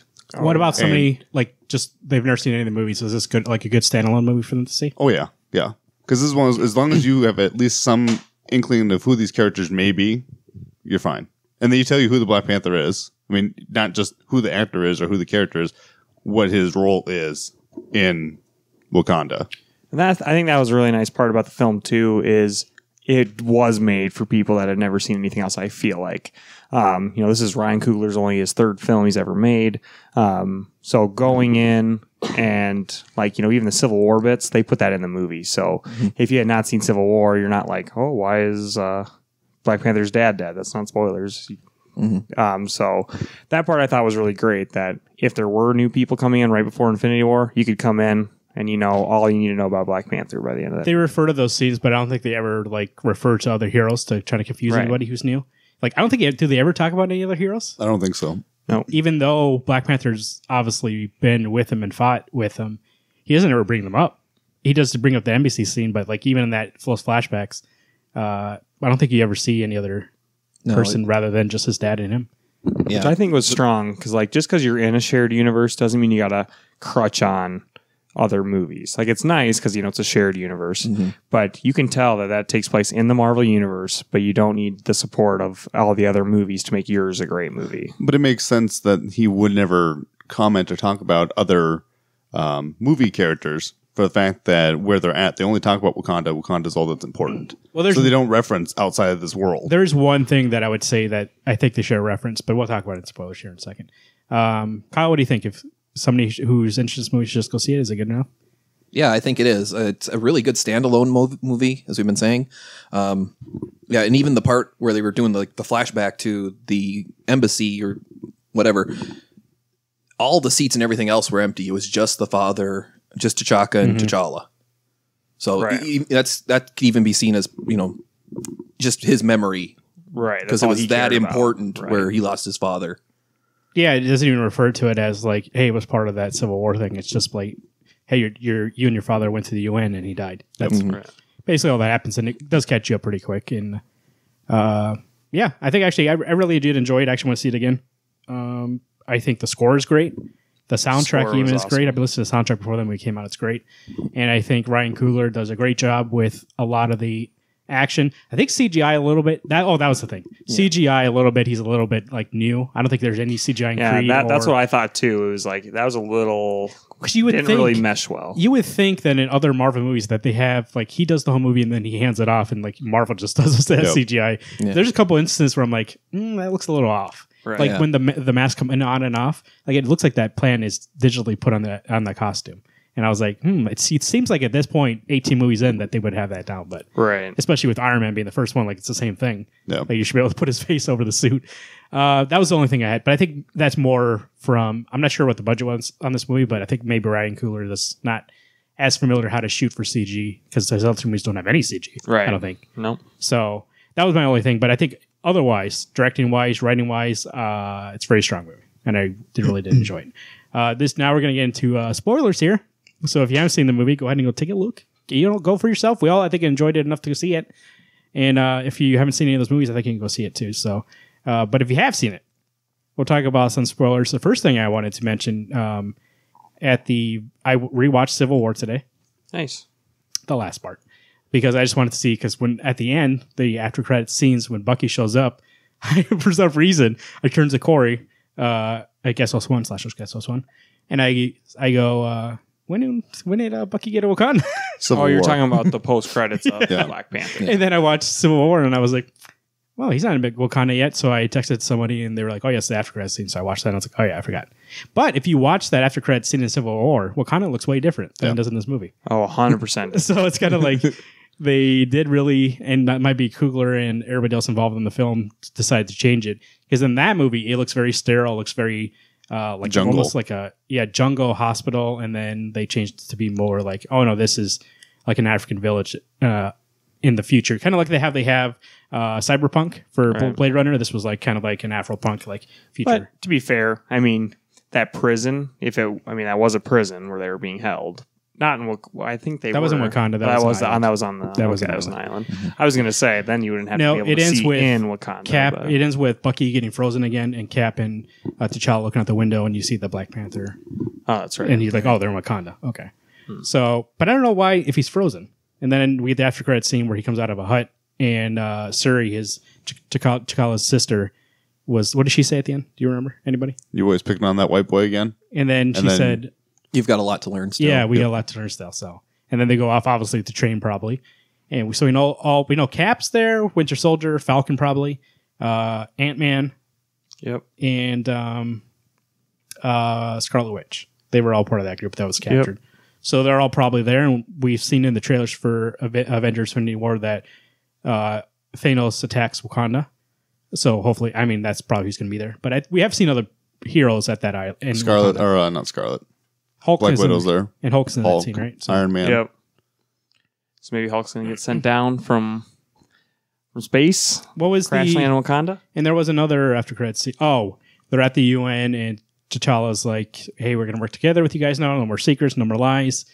And they go, "Oh, what does Wakanda have to offer?" And he smiles because he knows they have vibranium, and so we'll get more. I assumed what they had to offer was Black Panther. No, they knew about Black Panther. No, He's already helped them out. It's vibranium. That's the whole point of what his girlfriend said. I can't think of her name. Is saying the whole movie is like Nigiri. Right, Nigiri. Okay, she's like, hey, we have the ability to help other civilizations, other nations, whatnot. Like, it's selfish of us to have all this power and not be able to share it to better the world. And so that's where it goes for Black Panther. He's like, no, I think you're right. We're going to do that because we should not just hold this all to ourselves. That's like old ways. That was the moment in the film where I thought they should have brought up other heroes because she's like, we have the ability to help everybody. Why aren't we helping anybody? Like, they need our help. And I was like, well, but they got like other heroes too. Yeah. But I think they were more referring to like Africans and African Americans and everybody around the world, like as of African descent, that are out there struggling. Like Michael B. Jordan's character was, like he lost his family and he grew up in the streets and was like very poor. Like those type of people. Like he came from a place of anger, which actually is the best point in this movie, I think, is that Michael B. Jordan's character and T'Challa, Killmonger, but what's his first name? Eric. They both are the same person at the beginning, like when they're kids. And they both show them as kids in the movie. Mm-hmm. It's just that their circumstances lead them to a point when like his father dies and he wants vengeance. T'Challa's father dies and he wants vengeance. The only thing is when they get to the point when T'Challa gets there, he sees in Civil War and he learns that it wasn't Winter Soldier, it was Zemo. He decides he goes, I don't want this vengeance in me anymore. It's taking over me. I'm going to make sure like you get brought to justice, but I'm not going to kill you. Whereas Killmonger, he grew up with hate. He grew up with wanting to kill people because he didn't have, a stable life. He was poor. He was living in the streets. And he's like, no, I got to kill you because you brought me in this situation. Where T'Challa grew up a prince, a king. And so it was different for that. So I did like you saw basically the same story because in any other story, we could have had Killmonger. That could have been the hero. Like, his dad dies early. He rises up. He becomes like the best of the best. He's basically like Batman. He without the money. Yeah. Well, yeah. He pushes himself to the peak of human perfection. And we see when they both power down, he's stronger than T'Challa. He can beat him. It's just that his heart's not in the right place. So he can't be the hero. He turns to being the bad guy. And I thought that was great because it shows you that, these two people, it is really a matter of circumstance. And T'Challa sees that being like, we could have saved him. We're the ones who wronged him here. Like he could have been somebody good. And now he's not because of what we did. So I thought that was really great in the movie. He's probably one of the only bad guys who has a legitimate reason. That's why I thought he was one of the best villains. The hero. I mean, if you go back to Civil War, Zemo kind of does, but it's like they never show you any of that. He just talks about it. So it's like that one seems like they wrote that in to be like, oh, here we need a reason for him to hate the Avengers. Whereas the other one, it's built up over the whole course of the movie to a point when we get to that final scene when he does get stabbed and he goes, my dad, he used to tell me about Wakanda. He goes, what about that? A kid from Oakland believing in fairy tales. And he tells him how stupid am I that I believed in this? And it's just, that's more like when you get to that point, you feel sorry for that villain. Whereas in the Civil War, when Zemo's talking about like his family, all that kind of stuff, it's like more like a force being like, hey, you should be sad for this guy. Whereas the other one, I actually did feel sad for Eric. But when we're all expecting him to be like Baron Zemo and he's just like, some guy still around though. He can still trend. That's true. When like that scene though, I like how since we're in full spoilerville, like people are saying like, "Oh, Marvel's broken the curse." I'm like, no. Whenever there's potential to have a great villain, they kill him off. And I was going to say that's only sad part still happened. It's like, come on. I mean, but both villains were great, and they both got killed. It made it more powerful of a scene, but. And I get that's probably what Ryan Coogler's mentality is like. I'm making the standalone movie that takes place in a shared universe. Like I have no expectations to do a sequel. I think his death really meant the most out of any death. Right, exactly. Usually they die like from something stupid, and you're like, oh, okay, I guess they're dead. But he gets stabbed by T'Challa, and he gets brought to see the sunset because that's what his dad told him is the most beautiful sunset in the world. That was a really powerful scene. T'Challa also more or less offers to heal him. Yes, and he says, "No, I don't want to be in chains like my just bury me at sea, my descendants." Like the slaves who jump ship because they'd rather die than be prisoners. Which also is like another great moment. You're like, man, like he really does stand by his principles. Like he never wavered from the day he saw his dad die. And plus they both held their father in their arms when they were dying. So there's another point being like, these guys are the same person. It's just that one was wronged and one was brought up right. And you see at that point, from that moment, he's just like kind of like Batman. He's like, I'm not going to rest until, except for him, he's like, I'm not going to rest until whoever did this dies. Whereas Batman, he gets to the point when does he ever meet Joe Chill? I know he does in the movie, but no, because I think there's one story where he's dead already, so Bruce never gets to meet him. In the comics, you mean, or in the movies? No, there's some. I don't remember what thing it's from, but there's one that Joe Chill is already dead, so he never actually gets to take vengeance. What's on him. different there is that Bruce is kind of like, he says no, kind of make sure this never happens to anybody else, whereas Eric's just like, no, I'm going to make sure whoever this pays, and that's his life goal. But the one thing is like, Killmonger, even you don't want to put him in jail, he will get out, and he's still going to kill you and kill everyone else who stands in the way. So it's almost a growth from Killmonger going, I might as well kill myself and let me die in the ocean, do my own thing. I don't want to be a part of this because I will still gun after you. So it's almost him being like, screw this shit. I love that intro scene of him, like in the museum, where he's like asking questions about certain artifacts. Yep. I was like, holy shit, this is great acting. Like, I love that. He killed it. I love that kill. That's probably one of the best intros of a villain I've ever seen, too. I mean, it reminded me very much of like Heath Ledger's The Joker, when they're doing kind of like a hit, basically, to establish the character. And I thought that was a great scene, like that in general. It also just a great sets opening. up early that he hates what he calls colonists, because he's like, where'd you get this axe from? And she tells him, I forgot what country she says this from. He goes, nope, that's from Wakanda. And he goes, I want that. And she goes, oh, it's not for sale. And he goes, no, but did your people pay for it when they took it? And from that point on, his cause, why he's angry, and he's not going to be a person that's going to be like Alex says, oh yeah, we'll go good. No, he hates everything. And so he's got a bloodlust for everybody who stands in his way. And even with the mask that he takes, it's kind of this almost demon type thing. It's like, this is speaking to me. And he takes it and wears it for a few scenes. He does, until he decides to betray Claw, which I think that's another thing I love about this movie. We know from Creed that Ryan Coogler can do action scenes. Absolutely. That first boxing scene is great. It's a long take. A couple long take scenes in here.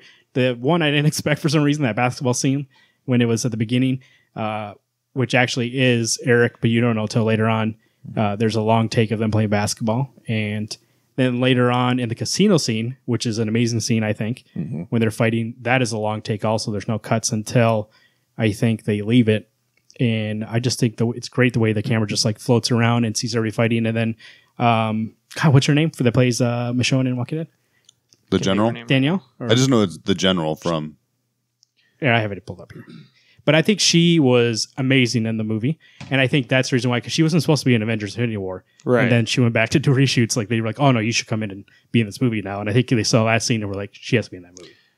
I think I read, maybe this is all false. I think I read something where there was a similar stunt coordinator from Walking Dead on this show, on the Black Panther movie, because she said a lot of her fighting scenes is very similar to when she's using her samurai sword and you think so? Walking Dead. But I thought, she was great in this whole movie.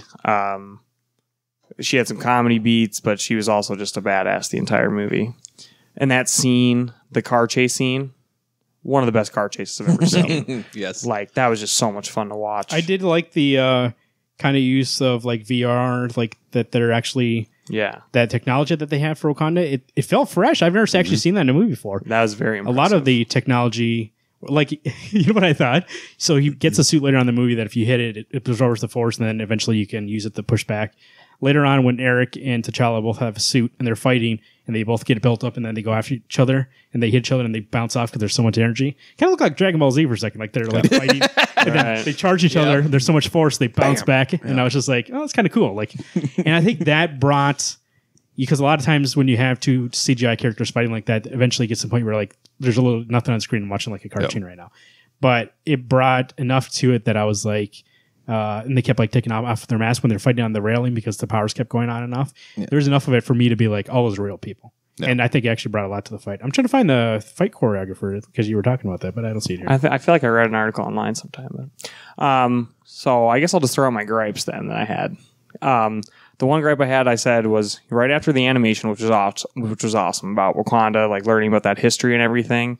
The way not even necessarily the scene where you see his father come to his uncle for the first time. Oh, it's more so. I kept forgetting. What animation are you talking about? That's right. They're talking about all Right the in the tribes. beginning. Yeah, Yeah. that's right. Okay, That was awesome. That was one of the best animations I've ever seen.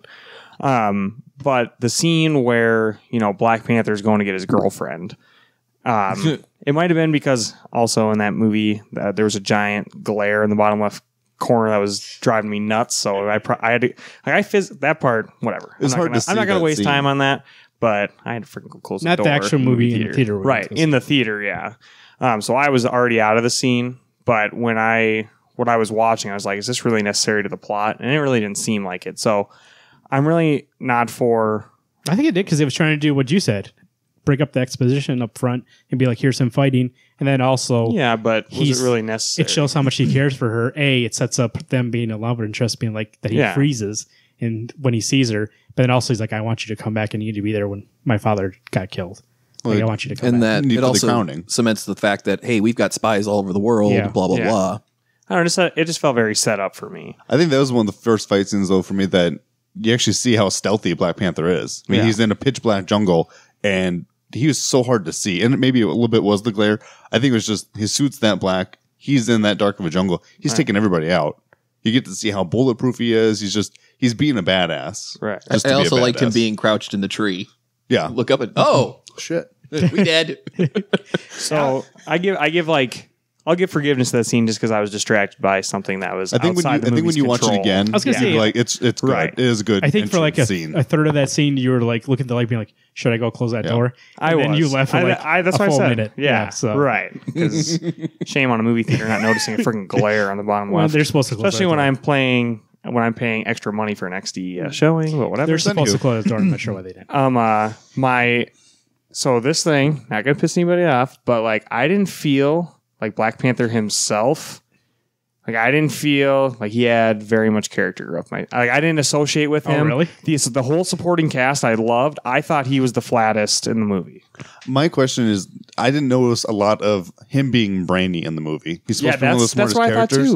That Shuri was doing all the smart stuff, all the thinking, all the other characters He was just doing all this reacting. thinking here. He's just the one that's getting told to do all this stuff, and I get he's the king. What do you He's mean? the Right. who makes the decisions. Even like the way he kills Eric at the end is a smart thing. He's he knows to use, be like, oh, I'm going to throw that up there and it's going to come down exactly at this moment. That was literally the only one time I saw him do something smart move. Like I'm thinking ahead to do this move, and I don't know. It's I one of those agree. things that I pictured him more like in the comics, like they make him off as, and that, I mean, maybe it's because that's after years of experience, but he seems more cunning, more intellectual. In this one, it seemed like he was reacting to things. He's not like, Kyle, he's like super smart in the comics. He's very tactile. I was told he's one of the smartest. Part of the Illuminati. He's one of the Yeah. top 10 in the world. So, but I think like he's brought in, isn't he more brought in for being like, he's like so good at like fighting and being a strategist. He's like that type of guy. he is also an extreme scientist. He's extremely good That's at true. science. Well, they might have. You can't. I'm not saying that's comics versus the movie. Yes, you can't that's even exactly. tell that. in this They might have broke Right. up that part of his character and gave it to Suri instead. Right. which Because is fine. Shuri is also supposed to be roughly as good in combat as Right. he is. She's supposed to be able to push him to his limits. Yeah. So that part just kind of like it also kind of just like, I don't know, I couldn't like associate with him as a hero, but the supporting cast, like his sister, I thought was amazing. Like that actress / her characterization, one of the best I've ever seen in a movie. I think she deserves her own movie, and I would love to see Shuri as a Black Panther at some point in time. I thought they were going to let her be. I mean, I know that she couldn't be the Black Panther yet. Right. I thought when she was fighting Eric and the guns failed, she was gonna be like, "Oh, I got my own suit. Like, hey, I've been hiding this thing That'd that be I made for sweet. myself." I thought it would That would have been sweet. The little fur coat, but thing. it wouldn't have given her much of wouldn't give her any real advantage. It'd give her, No, 'cause she doesn't have the thing. Yeah, she doesn't have the heart-shaped herb. One of the parts that I think they missed like a good call out would have been when they were going to the Jabari tribe after Killmonger's taken over, and the Queen Mother says, "Nagari, you should take the herb." Why didn't they say Shuri? I know that's what I thought too. When You are also a bloodline, royal blood. I thought she was going to step up because she has the whole movie like been outspoken that she would have been like, "Hey, well, no, I take it." Like I know I'm with my brother like 24/7. I developed the suit. Like I know all this already. My guess would be then she's still distraught about spoilers. We're in spoilers. I know, but this is even a bigger Actual spoiler. spoilers. T'Challa dies, quote unquote, is dead. They think he's dead. Yeah. And I'm guessing she's still, I mean, Queen Mother and her are walking side by side. She's still upset about what had happened. It probably never even occurred to her going, I can't. You just watch T'Challa get the shit kicked out of him by Killmonger. She's like, I don't want that to happen. Yeah. And Mom isn't going to want another kid I was going to to say die. that's probably why she's like, I don't want my other kid to be in danger. Fuck the spy. She can die. Alex, what do you think about the rhinos? When I saw the rhinos, I knew right away Alex was either happy or sad. I was happy. It bothers me because legitimately it doesn't make sense because rhinos would not be that kind and would not be that gentle. No They're way could trained you. with No way could science. you ride it. But then it also is like these rhinos aren't even killing anybody, which is fine. Not a I lot think of. they were killing people. I don't know. They were hitting a lot of people really hard. They were running hard, but I also You don't think you would die? You would die. I'm saying normal people die. These guys, I watched these girls get back up. I'm fine. There were good parts with them, but Was there people getting up? I thought they were just laying on the floor. Oh, everyone. most of what I saw, they didn't get back up. No, I don't think I just so. kept watching people get back up. Because there was that scene but when then again, it's so fast paced that Yeah. it's kind of hard to. So there was one scene when one guy looks around and he sees a bunch of people on the floor, and I saw a bunch of them on the floor. But I like I did like the I'm going to call it the boss rhino that whomever is riding. Mm-hmm. I like that when the girlfriend comes out and stands in front of it. Whoa, we ain't fighting no more. Licks her face, is all kind, and she is the boss. I was going to ask That- you, do you think she would get whiplash from that tongue lick? I'm surprised she didn't get like lifted off the ground as it licked her. But I like it was good. There were funny beats when Shuri's driving the car in South Korea and she runs over that guy. She goes, "What is that?" Don't worry, just keep driving. Runs over that dude. Oh, it's good. I think the humor is great. Like you said, That was some Yeah. pretty dark humor actually for that. But Even T'Challa's like, oh, screw it. Who cares? I think I'm not saying I I didn't think like that the was- movie. It's just those were my gripes initially. And I do really enjoy the film. Action was great. Comedy was on point. The CGI, yes, had some bad moments, but it had some amazing moments too. Like Wakanda itself looks almost. I think it looks better than Asgard. To be The honest, fight scenes between Killmonger and just like T'Challa, the water fight scenes, The ceremony, yeah. the ceremony were great. those were so good, so colorful, good fight scenes. like visually just a masterpiece. Yes. I would also like to say that it made me very happy to see that M'Baku, the man ape, made an appearance. And if they ever do a second movie, he's prime suspect to be the main bad guy because he's always been a Black Panther enemy. they did. Ryan Coogler did announce, or Marvel announced, Kevin Feige, that they already plan to do many Black Panther sequels. He said so. Many? Whoa. That's what they said.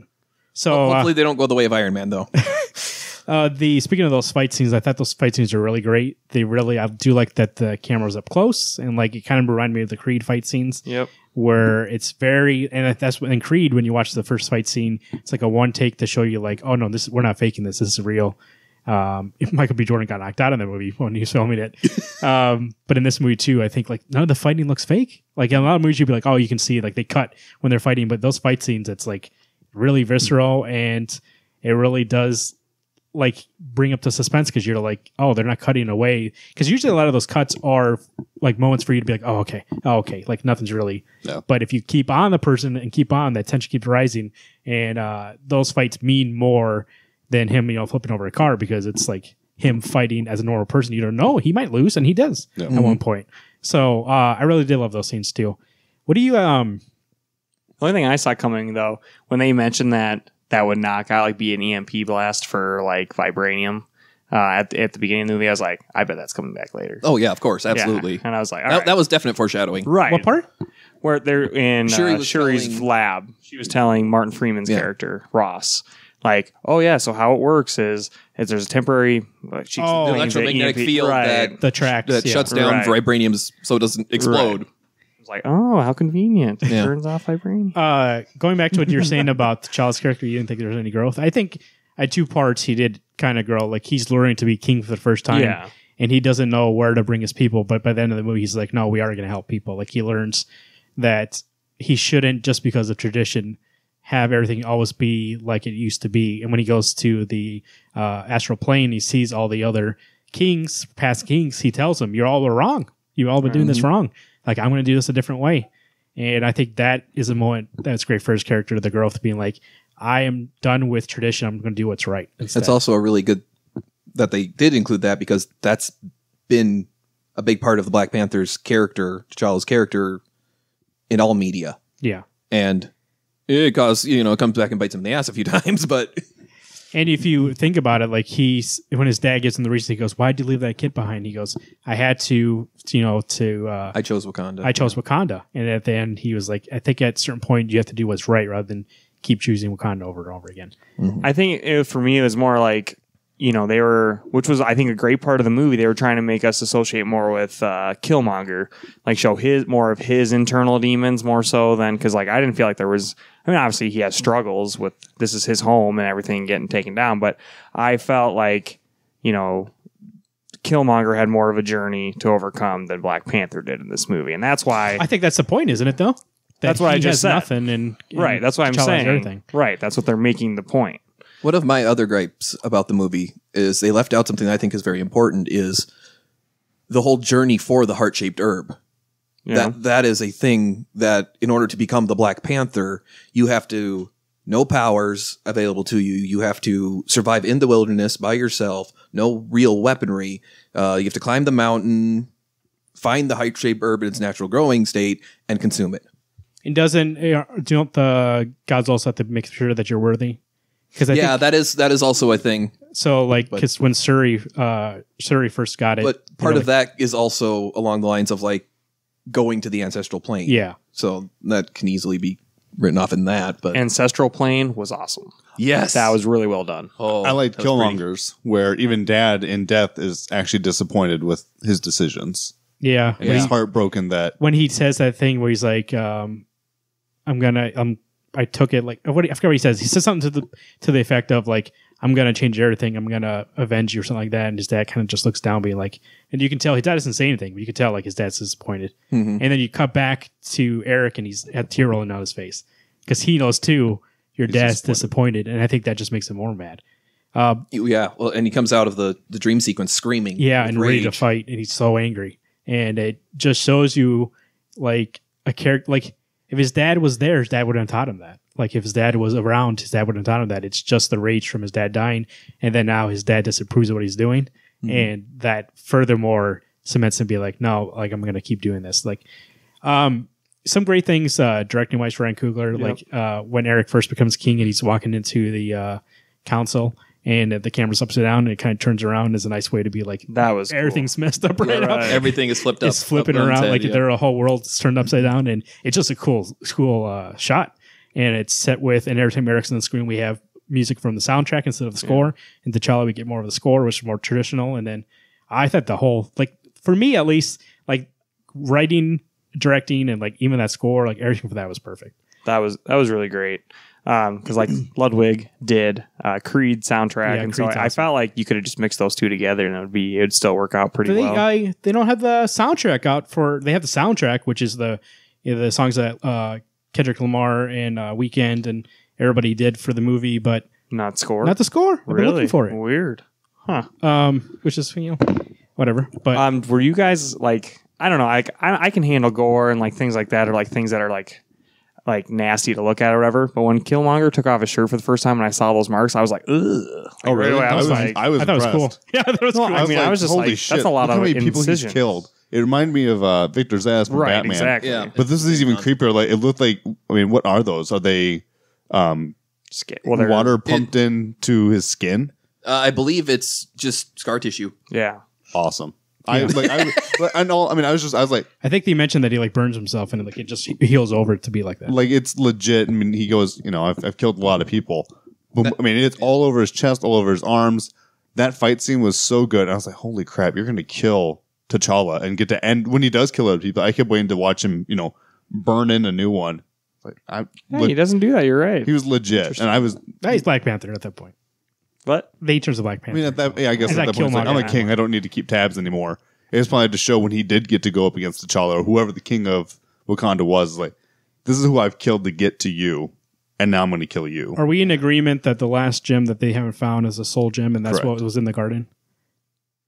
I didn't know it was in the garden. Well, because there was multiple. I don't know if that's. But like if it's in the center and it's like growing, she got that on the soil. edge. I know, but if it's in the soil and it's making the plants, I think. I was assuming because otherwise, like, why is Thanos coming to Wakanda? He's coming there for a reason. It has to be somewhere there. Well, what now? This is looking to the future. Oh, I see what you're saying. In the soil itself, it makes in the soil center, rich, and that's what's fueling. Oh, the okay. plants. I thought you were saying the one that they picked. I was No. like, nah. Oh, I was assuming. No, he's not eating soil. Right, I know. I was like, what the- dirt. I was a good idea. I like Now, that. what if it was like Adam Warlock in the future comes down here? That's why I assume. But it's going to be the next movie. They don't have time to set up Adam Warlock. Why they're isn't not- why isn't he going to just show up to Earth? No. Who? What are you talking about? Oh, Adam? Adam. But no, Thanos comes to Wakanda. Yeah, what if We know Adam? that. He's like, hey guys, I'm He shows here. up at Then Wakanda. Thanos just shows up. Holy shit! That's a lot of writing you got to do to get there. I heard there is a rumor. I can't remember. Like someone told me that there is a scene in the trailer for Infinity War that he has got claw marks. Thanos does across his face. So I think Black Panther's going to get some action on Thanos when he goes to Wakanda. I'm still excited to watch Iron Man get punched in the face Man, and then go down Everybody like a wants to ragdoll. see that. I like Iron Man, but still, everyone wants to see that.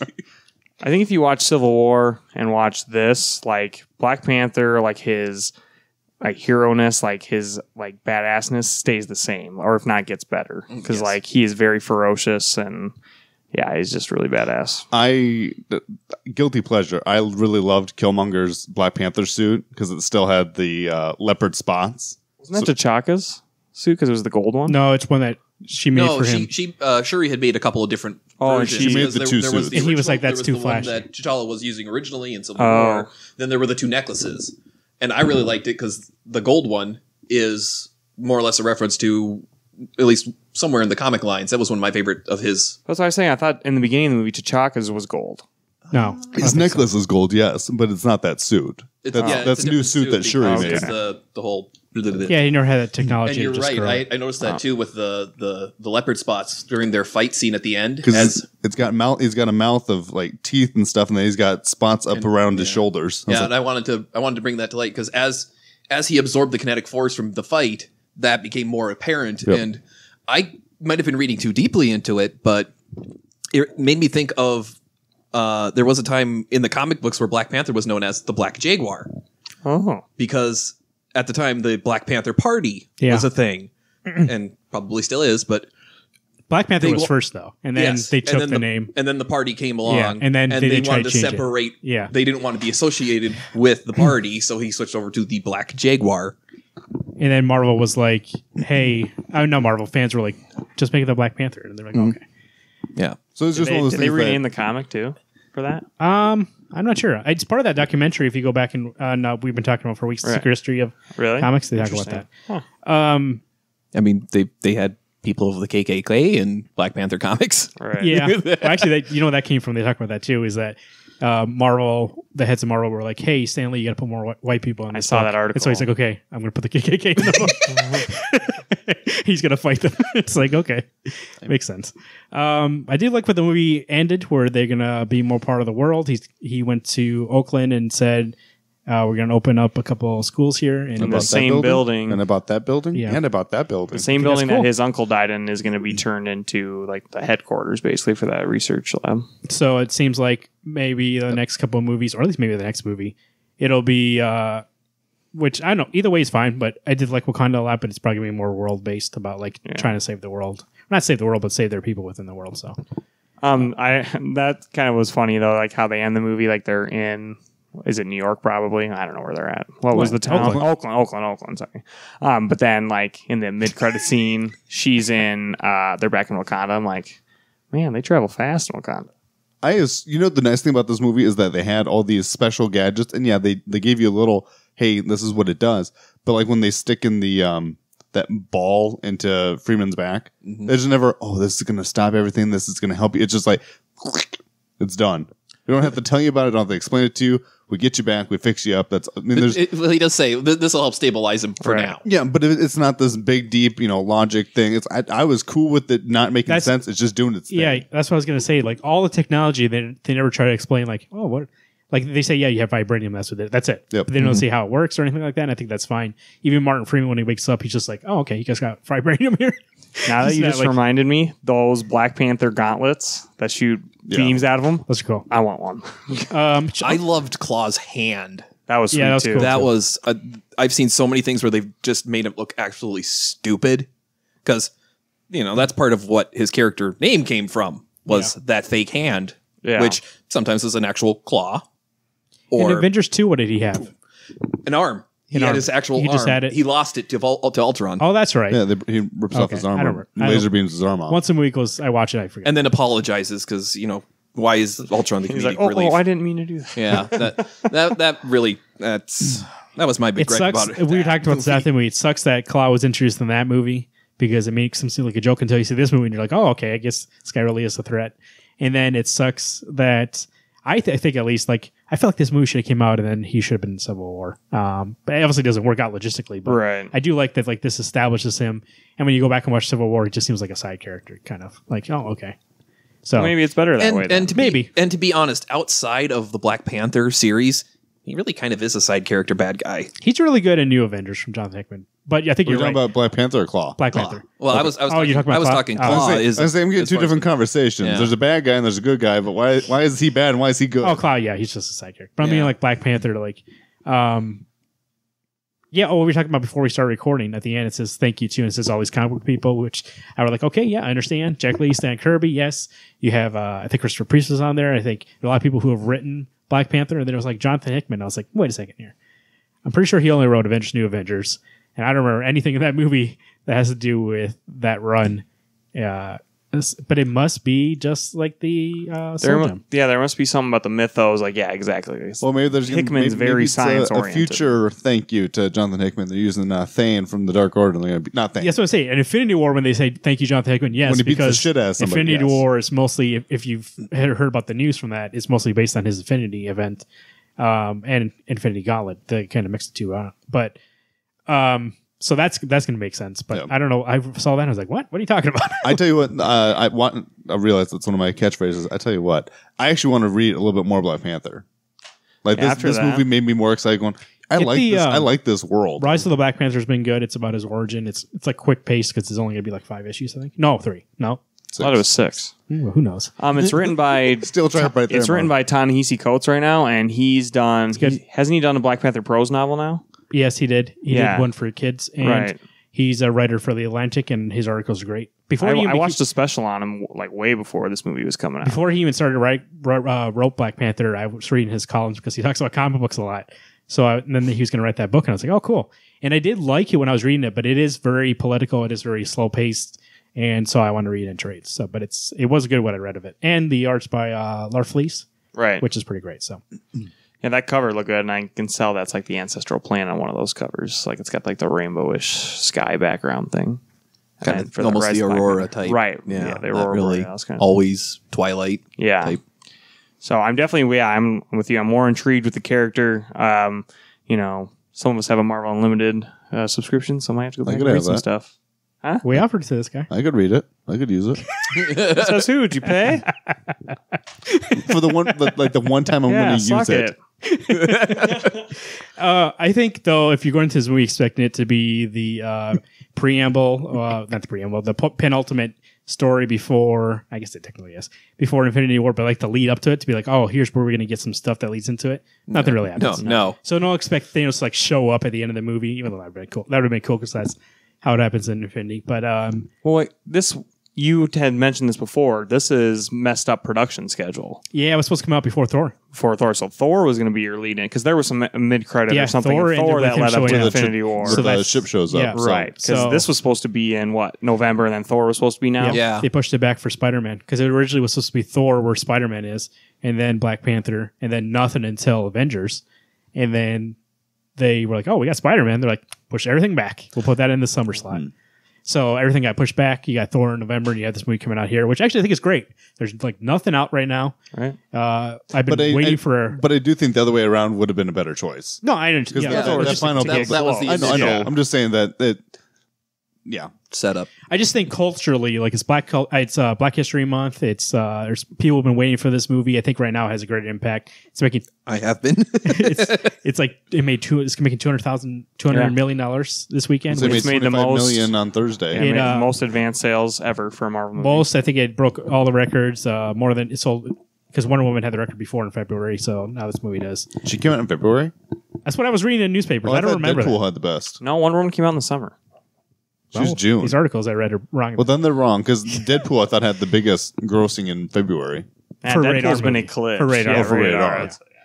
But then we have leading up. Yes, we have Infinity War in May. So nothing connects the two. But did it make you kind of like being like, I'm back in this kind of thing? Because Thor was so different. And I actually do think this movie is a lot different. Going into this movie, a lot of people were like, this really doesn't feel like a Marvel movie. And I know what they're saying now because it's very political. It's very story about race and culture and everything like that. So it does feel like, well, this is a superhero movie. And then you get fight scenes they're in Black Panther suits. And you're like, oh, okay. And like we said, there's barely any connection to any other story that's been going on. But did it amp you up to see Infinity War, or is that just separate? Just like, oh, it's a different movie? For me, it was separate. I was already amped to see Infinity War for separate reasons. Let's face it, we've been building up for 10 years to watch Thanos either beat the shit out of the Avengers or the Avengers to beat the shit out of him. I'm guessing the first one's going to happen. I think on purpose. I noticed this for the trailers right before the movie. They did not show Infinity War trailer. They showed all the other Marvel ones. And I'm like, that's weird. But then as I thought about it, I'm like, I think they're trying to keep this as separated from that as possible because they don't want that to eclipse the story we're actually embracing. So kudos. I mean, if anyone's got a great marketing team, that's definitely Disney and / Marvel. So they know what they're doing. But I mean, the Ant-Man trailer, I'm excited for that. Like, I think, this Marvel universe shines when you get the lesser known popular characters, like, to some extent. I mean, it's fun. It's fun taking different corners of the universe and really giving them their limelight. Or maybe not even less popular, but just ones that aren't normally by themselves, like Ant-Man, who generally was always just Avengers. Right. Yeah. Same with Wasp, or to some extent Black Panther even. Black Panther, he debuts in a different book. Like he was originally Fantastic Four, and he's a guy that when he goes to challenge him. Yeah. So he shows up in somebody else's book before so it is nice to see, like, I guess he in a way in this universe too showed up in Civil War, so like he didn't debut to challenge somebody. To challenge somebody. Not originally. And to me that felt right, actually. Yeah, so like that's how he came in, and then you're kind of like, who's this guy? And by the way, in that movie, that's another gripe I had. That's all another gripe. So she gives him the sneakers, which is like, oh, you got to be stealthy. He's never stealthy the rest of that movie. Nope. He's like always like barging in and kicking ass. But in Civil War, very stealthy. But he doesn't have those boots. So well, I think the one thing though is that in like when they go to the casino, he wanted to be stealthy, and I don't remember what the general's name was. Michonne kind of ruins that. I think that guy just came over to yell at her, so then she stabbed him and beat the shit out of him. So she kind of she really wanted to get out of that wig. That's true. And then she throws out the other guy. I mean, I love that scene. That scene was amazing. And it was fun to see Claw's power. Sorry. But you actually get to see Claw not just do his little sonic boom. It's here's this giant ass gun that my hand turns into.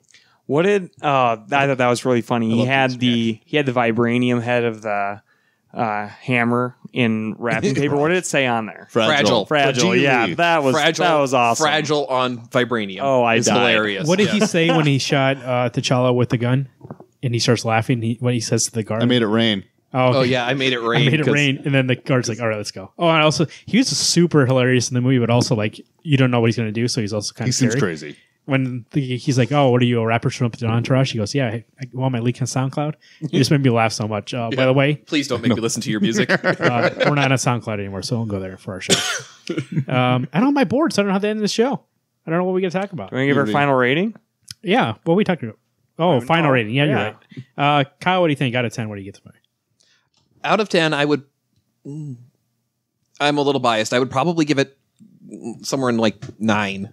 Because, like I said, it's not perfect. I saw things in like CGI, specifically like Black Panther when he was fighting the rhinos. It's like, you look kind of like Gumby here. He looks like if you ever see Matrix Unloaded when Neo's fighting all those Smiths in that courtyard, and he eventually turns into like this elastic kind of man. Yeah, that's what's going on here. Yeah, that made me twitch a bit. But I didn't feel he was nearly as fast as he is in Civil War. Like in Civil War when he's chasing Bucky down the street, he's kind of just jogging, dodging this firepower. You're kind of right because he's on a motorcycle and he catches up by foot. Yeah, he just runs. And in the movie, he's like, "Hey, give me a car so I can ride on top of it." But he did also sprint up the side of the building, though. That's true. Also, and he just got done with the fight. Maybe he's winded. He just got shot with that. Well, he just got laser beamed. So yeah, that would have gave me chills if I saw Black Panther like sprinting down. I think he's almost scarier than Batman. I think part is that you can't see underneath his nose. Yeah. You can't see that it's a human. It's like, holy shit, that's a monster. Plus, Batman's got that cape. No, nobody's scared of the cape. Dude, that. Alex, what do you think out of 10? Probably an 8. Like it was really good. And actually talking to you guys made me enjoy this movie more. It's like you guys are pointing out things that I may have missed or been a little more critical than I should have been. It was a really good movie. I did enjoy it. What did your wife think of the movie? She liked it. Yeah. I think the only thing she didn't like was the change in the music, but it didn't occur to me that it's when Killmonger's on. Yeah, it's only when more of he's on, the rap stuff. It's kind of being like tradition versus cultural. Yeah. So you guys pointed out, I was like, oh, that's actually a clever idea. The bad guy has more of this obscene music, and the good guy's supposed to have the cultural. Good soundtrack. Get it. I actually thought about getting it. It's good. If you can find it. Or, I mean, at least the score. No, the score's out there, but the soundtrack's out there. Right. I've listened to it for like 2 weeks. I also give it an 8 out of 10. Very good movie. I know I told you all my gripes with it. But I think that, just my ability not to connect with the main hero and like, I didn't really see his thing as more of a journey. I just saw him more of reacting. But the supporting cast, holy crap, you killed it. What a great movie. I mean, yeah. I can't wait to see another sequel just to get these characters back to see them do some more, especially if they did reshoots in Infinity War. I did like in this movie a lot because it's part of the actual like comics and stuff like that the women warriors and like there's the women are in power. Like they don't never treat them like, oh, you're just like my sister. He's like, he trusts her as much as he trusts anybody else. He has his general, he trusts her too. And so it's not only a movie about, kind of like black culture, but also it's like that women in this movie are not waiting on guys to save them. Most of the time they save him. So like, yep. And that's what the Dora Milaje are supposed to do. They're bodyguards, as well as possible future wives and such. But that was one of the parts I really liked in the movie was the four Dora Milaje versus Killmonger. Yeah, it was cool. And they were not afraid to die for their country. And one of them did it. You're right. Yeah, one of them. And they were more or less standing toe to toe with him for a little bit. Well, the only reason he got out of it was his suit kept absorbing their attack and he blew him away. If he didn't have the suit on, they probably would have beat him. Explain one thing to me. Yeah. In the first fight for the ceremony, every time either is it M'Baku and T'Challa, when they fall down, the bodyguards would move up. So every time someone falls, they force in kind of like a time limit. That's what I took it for. Is they're just like this thing had dragged on forever. The stakes are getting bigger. Okay. Yeah. Hey, we weren't expecting there to actually be a challenge. Oh, well, now we have one. You brought your armed guards. We'll have ours. I think it's part of the tradition to be like, there's a time limit on this thing. Like, you guys they didn't do that for the second one? But that's what it was then, was that the bodyguards from M'Baku were there. And that, so the other guys, the team was there to back him up in case they cheated. The second time he was like, it'll take weeks to gather everybody. He's like, I don't need nobody. I just need T'Challa. And that's why they weren't ready for it. It wasn't like God, I love Killmonger in this movie. So good. Michael B. Jordan. He just proves to you how bad that Fantastic Four movie was. Yeah, well, that's what I was going to say. He's so great. I was telling one of the guys at work, I was thinking, Killmonger really was one of the best villains, and just makes me like Michael B. Jordan way more. You ever seen Creed? No. You need to watch it. I feel like as long as Ryan Coogler makes movies, Michael B. Jordan will be in there in some form or fashion. I hope so. He's been in every single of his movies so far. No, 2 movies. 3 movies. All 3. I give this movie a 9 too. The only thing it was a CGI. It just took me out of the movie. Everything else was like I was so engrossed in the movie, and then I would get, like you said, Gumpy, and then I'd be like, oh, okay, well, what's going on here? Which is weird because when they're fighting on that track, it looks fine. Yeah. Oh yeah, but then when it's out like outside, it's the high speed bouncing type attack stuff that and when it's all. It might have been the lighting too, because when they're outside, it's like you could tell more that it was like. Yeah, I suppose. Like bright light. Oh, also Martin Freeman was good in this movie, but he was like the only thing. If you like other Marvel movies, he was the most Marvel of the movie. Like he was the most like the humor he had, like all that stuff. That was like, oh, okay, this is like that's Marvel humor. The rest of the movies not really like that. I did like his scenes being the pilot. For like, taking down the Wakandan ships, like bringing vibranium to the world and whatnot. Yeah. I thought that was pretty cool. Like even like, you could tell like there's animosity, like, no one completely trusts each other. And then he's like, screw it. Like I'm willing to die for this cause. So I thought that was pretty special. I don't remember, did he die or not? No, he did. No, but he was willing to. Yeah. He got out before they blew up his thing. The window or whatever got down to like 15% and then he got out. integrity, and then he got the last ship and then booked it. I like that this movie didn't have it be where Black Panther loses his cool suit and then he has to go use his old suit and then somehow overpower the new suit. It's actually Shuri just takes the newer suit with her and just gives it to him. It's not here's this old suit that you're going to go get the shit kicked out of you. You don't like nostalgia? I do. I like that other suit. I like the original suit. Looks good. But it's kind of like watching Iron Man, where Iron Man uses an old suit and then somehow has to win against this newer, neater suit. The ceremonial Black Panther armor, very cool too. Like the mask, I mean. Yeah. That was sweet. I like that too. That was cool. So the ape Right. armor and that. Yeah, that was awesome. average rating 8.5 out of 10 from this group. I think that is like a go see it.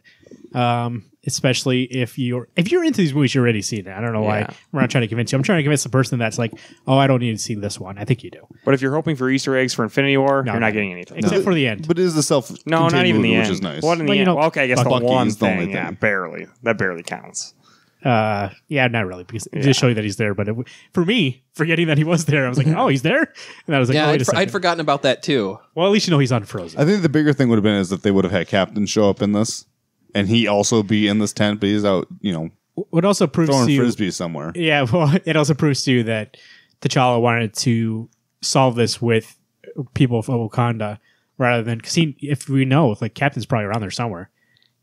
Like you said, he might be out Trying to get drunk. like a satellite village, but he's around there somewhere. So if he really needs help, he could have went, "Hey, Cap, I need your help." But he's like, "No, this is our fight, and we'll figure it out." Good. Wednesday Comics 605 at gmail.com. You can follow us on Twitter at Wednesday Comics. Alex at Alex Westralis, or usually to my right at Garrett2188. Me, I'm at Marvin_Sewell. Do you want someone to contact you? No? Okay. Follow me on Facebook. I got nothing. Facebook.com/Wednesday Comics Podcast. You can find us on iTunes, Stitcher Radio, Google Play, and Spotify. God, see this one. I need that. 605-215-1849 to leave us a voicemail. Let us know. Are you excited for Infinity War? I'm sure you are, but let me know out of 10 how excited you are. And go to YouTube. You can find us on YouTube and watch these two on the Gauntlet every Wednesday. Garrett on Catching Up with the Garrett whenever it comes out. That's a little sneak peek. I'm not sneak peek, but that's a little surprise whenever it comes out. Oh. And you can find the show there too. Also, if you like, some people I saw do like listening to the show just on YouTube. So, because if you have YouTube Red, you can listen to audio. So, Yeah, Supercon. SuperCon 2018, Return of the Con. That's September 28th, 29th, and 30th. Wednesday Comics doing a live show that Friday night. We'll do a live show, and then we have bringing Phil Hester to the show, right? Ooh, Phil Hester, yeah, baby. Watch Garrett talk about him on this week's Catching Up with Garrett. He did the art for Batman Beyond, and more things there. Like I said, get that weekend pass, only $30. That's not bad. So rootsoftheswampthing.com. Go there and see our guest from last week. He talks about their winter special. He wrote up something, a little bit what we're talking about, but also the Young Monsters in Love. He talks about it there too. So Hey, did you get that? Not yet. Not I am going to get it though. Okay. If you wait a month, DC drops that price. That's what I would get it for. Threw me off. RootsOfTheSwampThing.com. Go there and go follow him on Twitter too, DC World Swampy, or on Facebook at Facebook.com/RootsOfTheSwampThing.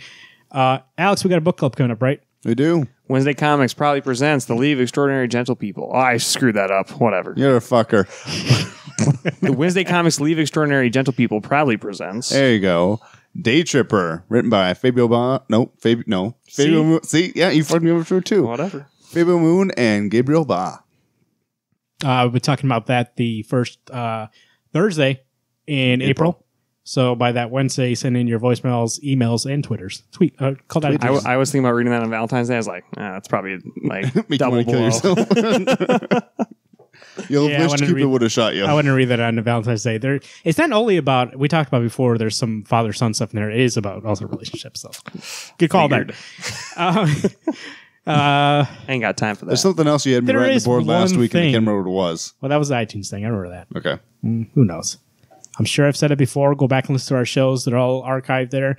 If you're on Spotify, thank you for listening. I know you like those forecasts. Listen to the main show also. That's where we talk about books, reviews, and reviews for movies. And sometimes we play a game that Garrett makes called Image Bowl. Image Comics Super Bowl. Okay. Thank you. Return of the Mac. What is it called? Return of the Mac. I didn't call it that. Mach 2? Mach 2. That's right. Go there. So, Rick's, I mean, listen to that show. Great movie. I liked it a lot. Like I said, Infinity War's coming up. Excited for that. May's going to be a stacked month. We got that movie. We got Deadpool. We're talking about before we started recording. And then Solo. Obviously, Solo is probably the lowest on that list for me. Yeah. Dude, I watched that preview and I was like, I have no interest. That is not even that I don't like Star Wars. I just have no interest to see that movie because it doesn't look good. Keaton, we tried to bring you to Rogue One. That one, I think, because you would like Solo. I can watch that for you free can on stay Netflix. home. Rogue One is good. Solo. God, when you got Ron Howard in there. Okay, are you even going to go see? No, I want to see. I'm going to go see Oh, yeah, I'm going to see it. Duh. Lando Calrissian's in. I got to see Right. it. Yeah. But is it going to be You say no to if Lando. there's Doubt it. if there's a first flop for Star Wars, unless you count the prequel trilogy? I mean, I guarantee you, this is number 4. They know it's not going to be good. That's why, like, it's literally Avengers. 2 weeks later, it's Deadpool, and a week later, it's Solo. They're putting it up against those 2 movies. People are still going to be seeing those 2 movies. They want people to forget about it. They just want it to be like, oh, hey, in the month of May, we made this amount of money.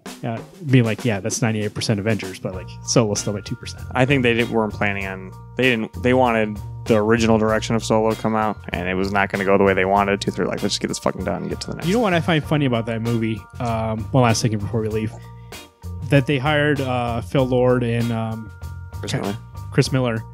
And then they fired them, and Kathleen Kennedy said, "Oh yeah, those guys. What they don't understand is they're doing too much improv, and like for this kind of movie, we need to be on track." But that's what they do. Like They are literally doing round robin storytelling for the episodic movies.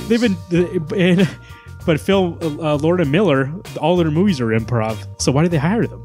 Yeah, It's like they went out and seeked them. Were like, "Hey, we like your movies," and they didn't. But do don't any make them your research. movie. They didn't research enough to be like, "Oh, how do you film? Like, how's your style?" And so that's where they got the classic paint by numbers Ron Howard. So here we go with Ron Howard. oh god, it's gonna. We'll see how it is. Hey, I want to ask now. I know I'm putting you on the spot, Marvin. Yes, Chewy.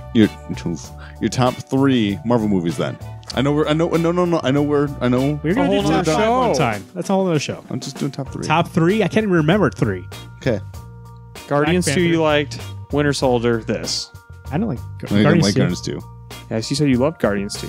That's in your top 5. Who said that? Doctor Strange was. You said that. Winter Soldier. Here we go. Swear to God, he said that. Winter Soldier. Yes, he did. Ragnarok. Winter Soldier, Avengers, Black Panther. No way. That changed from the last time you made this list. That was- Ragnarok was number 1 right after we saw that Ragnarok. I don't think you so. are a liar. I don't think so. He's lying the whole time. Yeah, every time he sees a new movie, he's like, number 1. To be fair, that's why I said top 3 instead of number 1. What's it, comics? I've been Marvin. I've been Alex. Ivan Garrett. I'm Kyle. Hey, everyone. Keep turning those pages.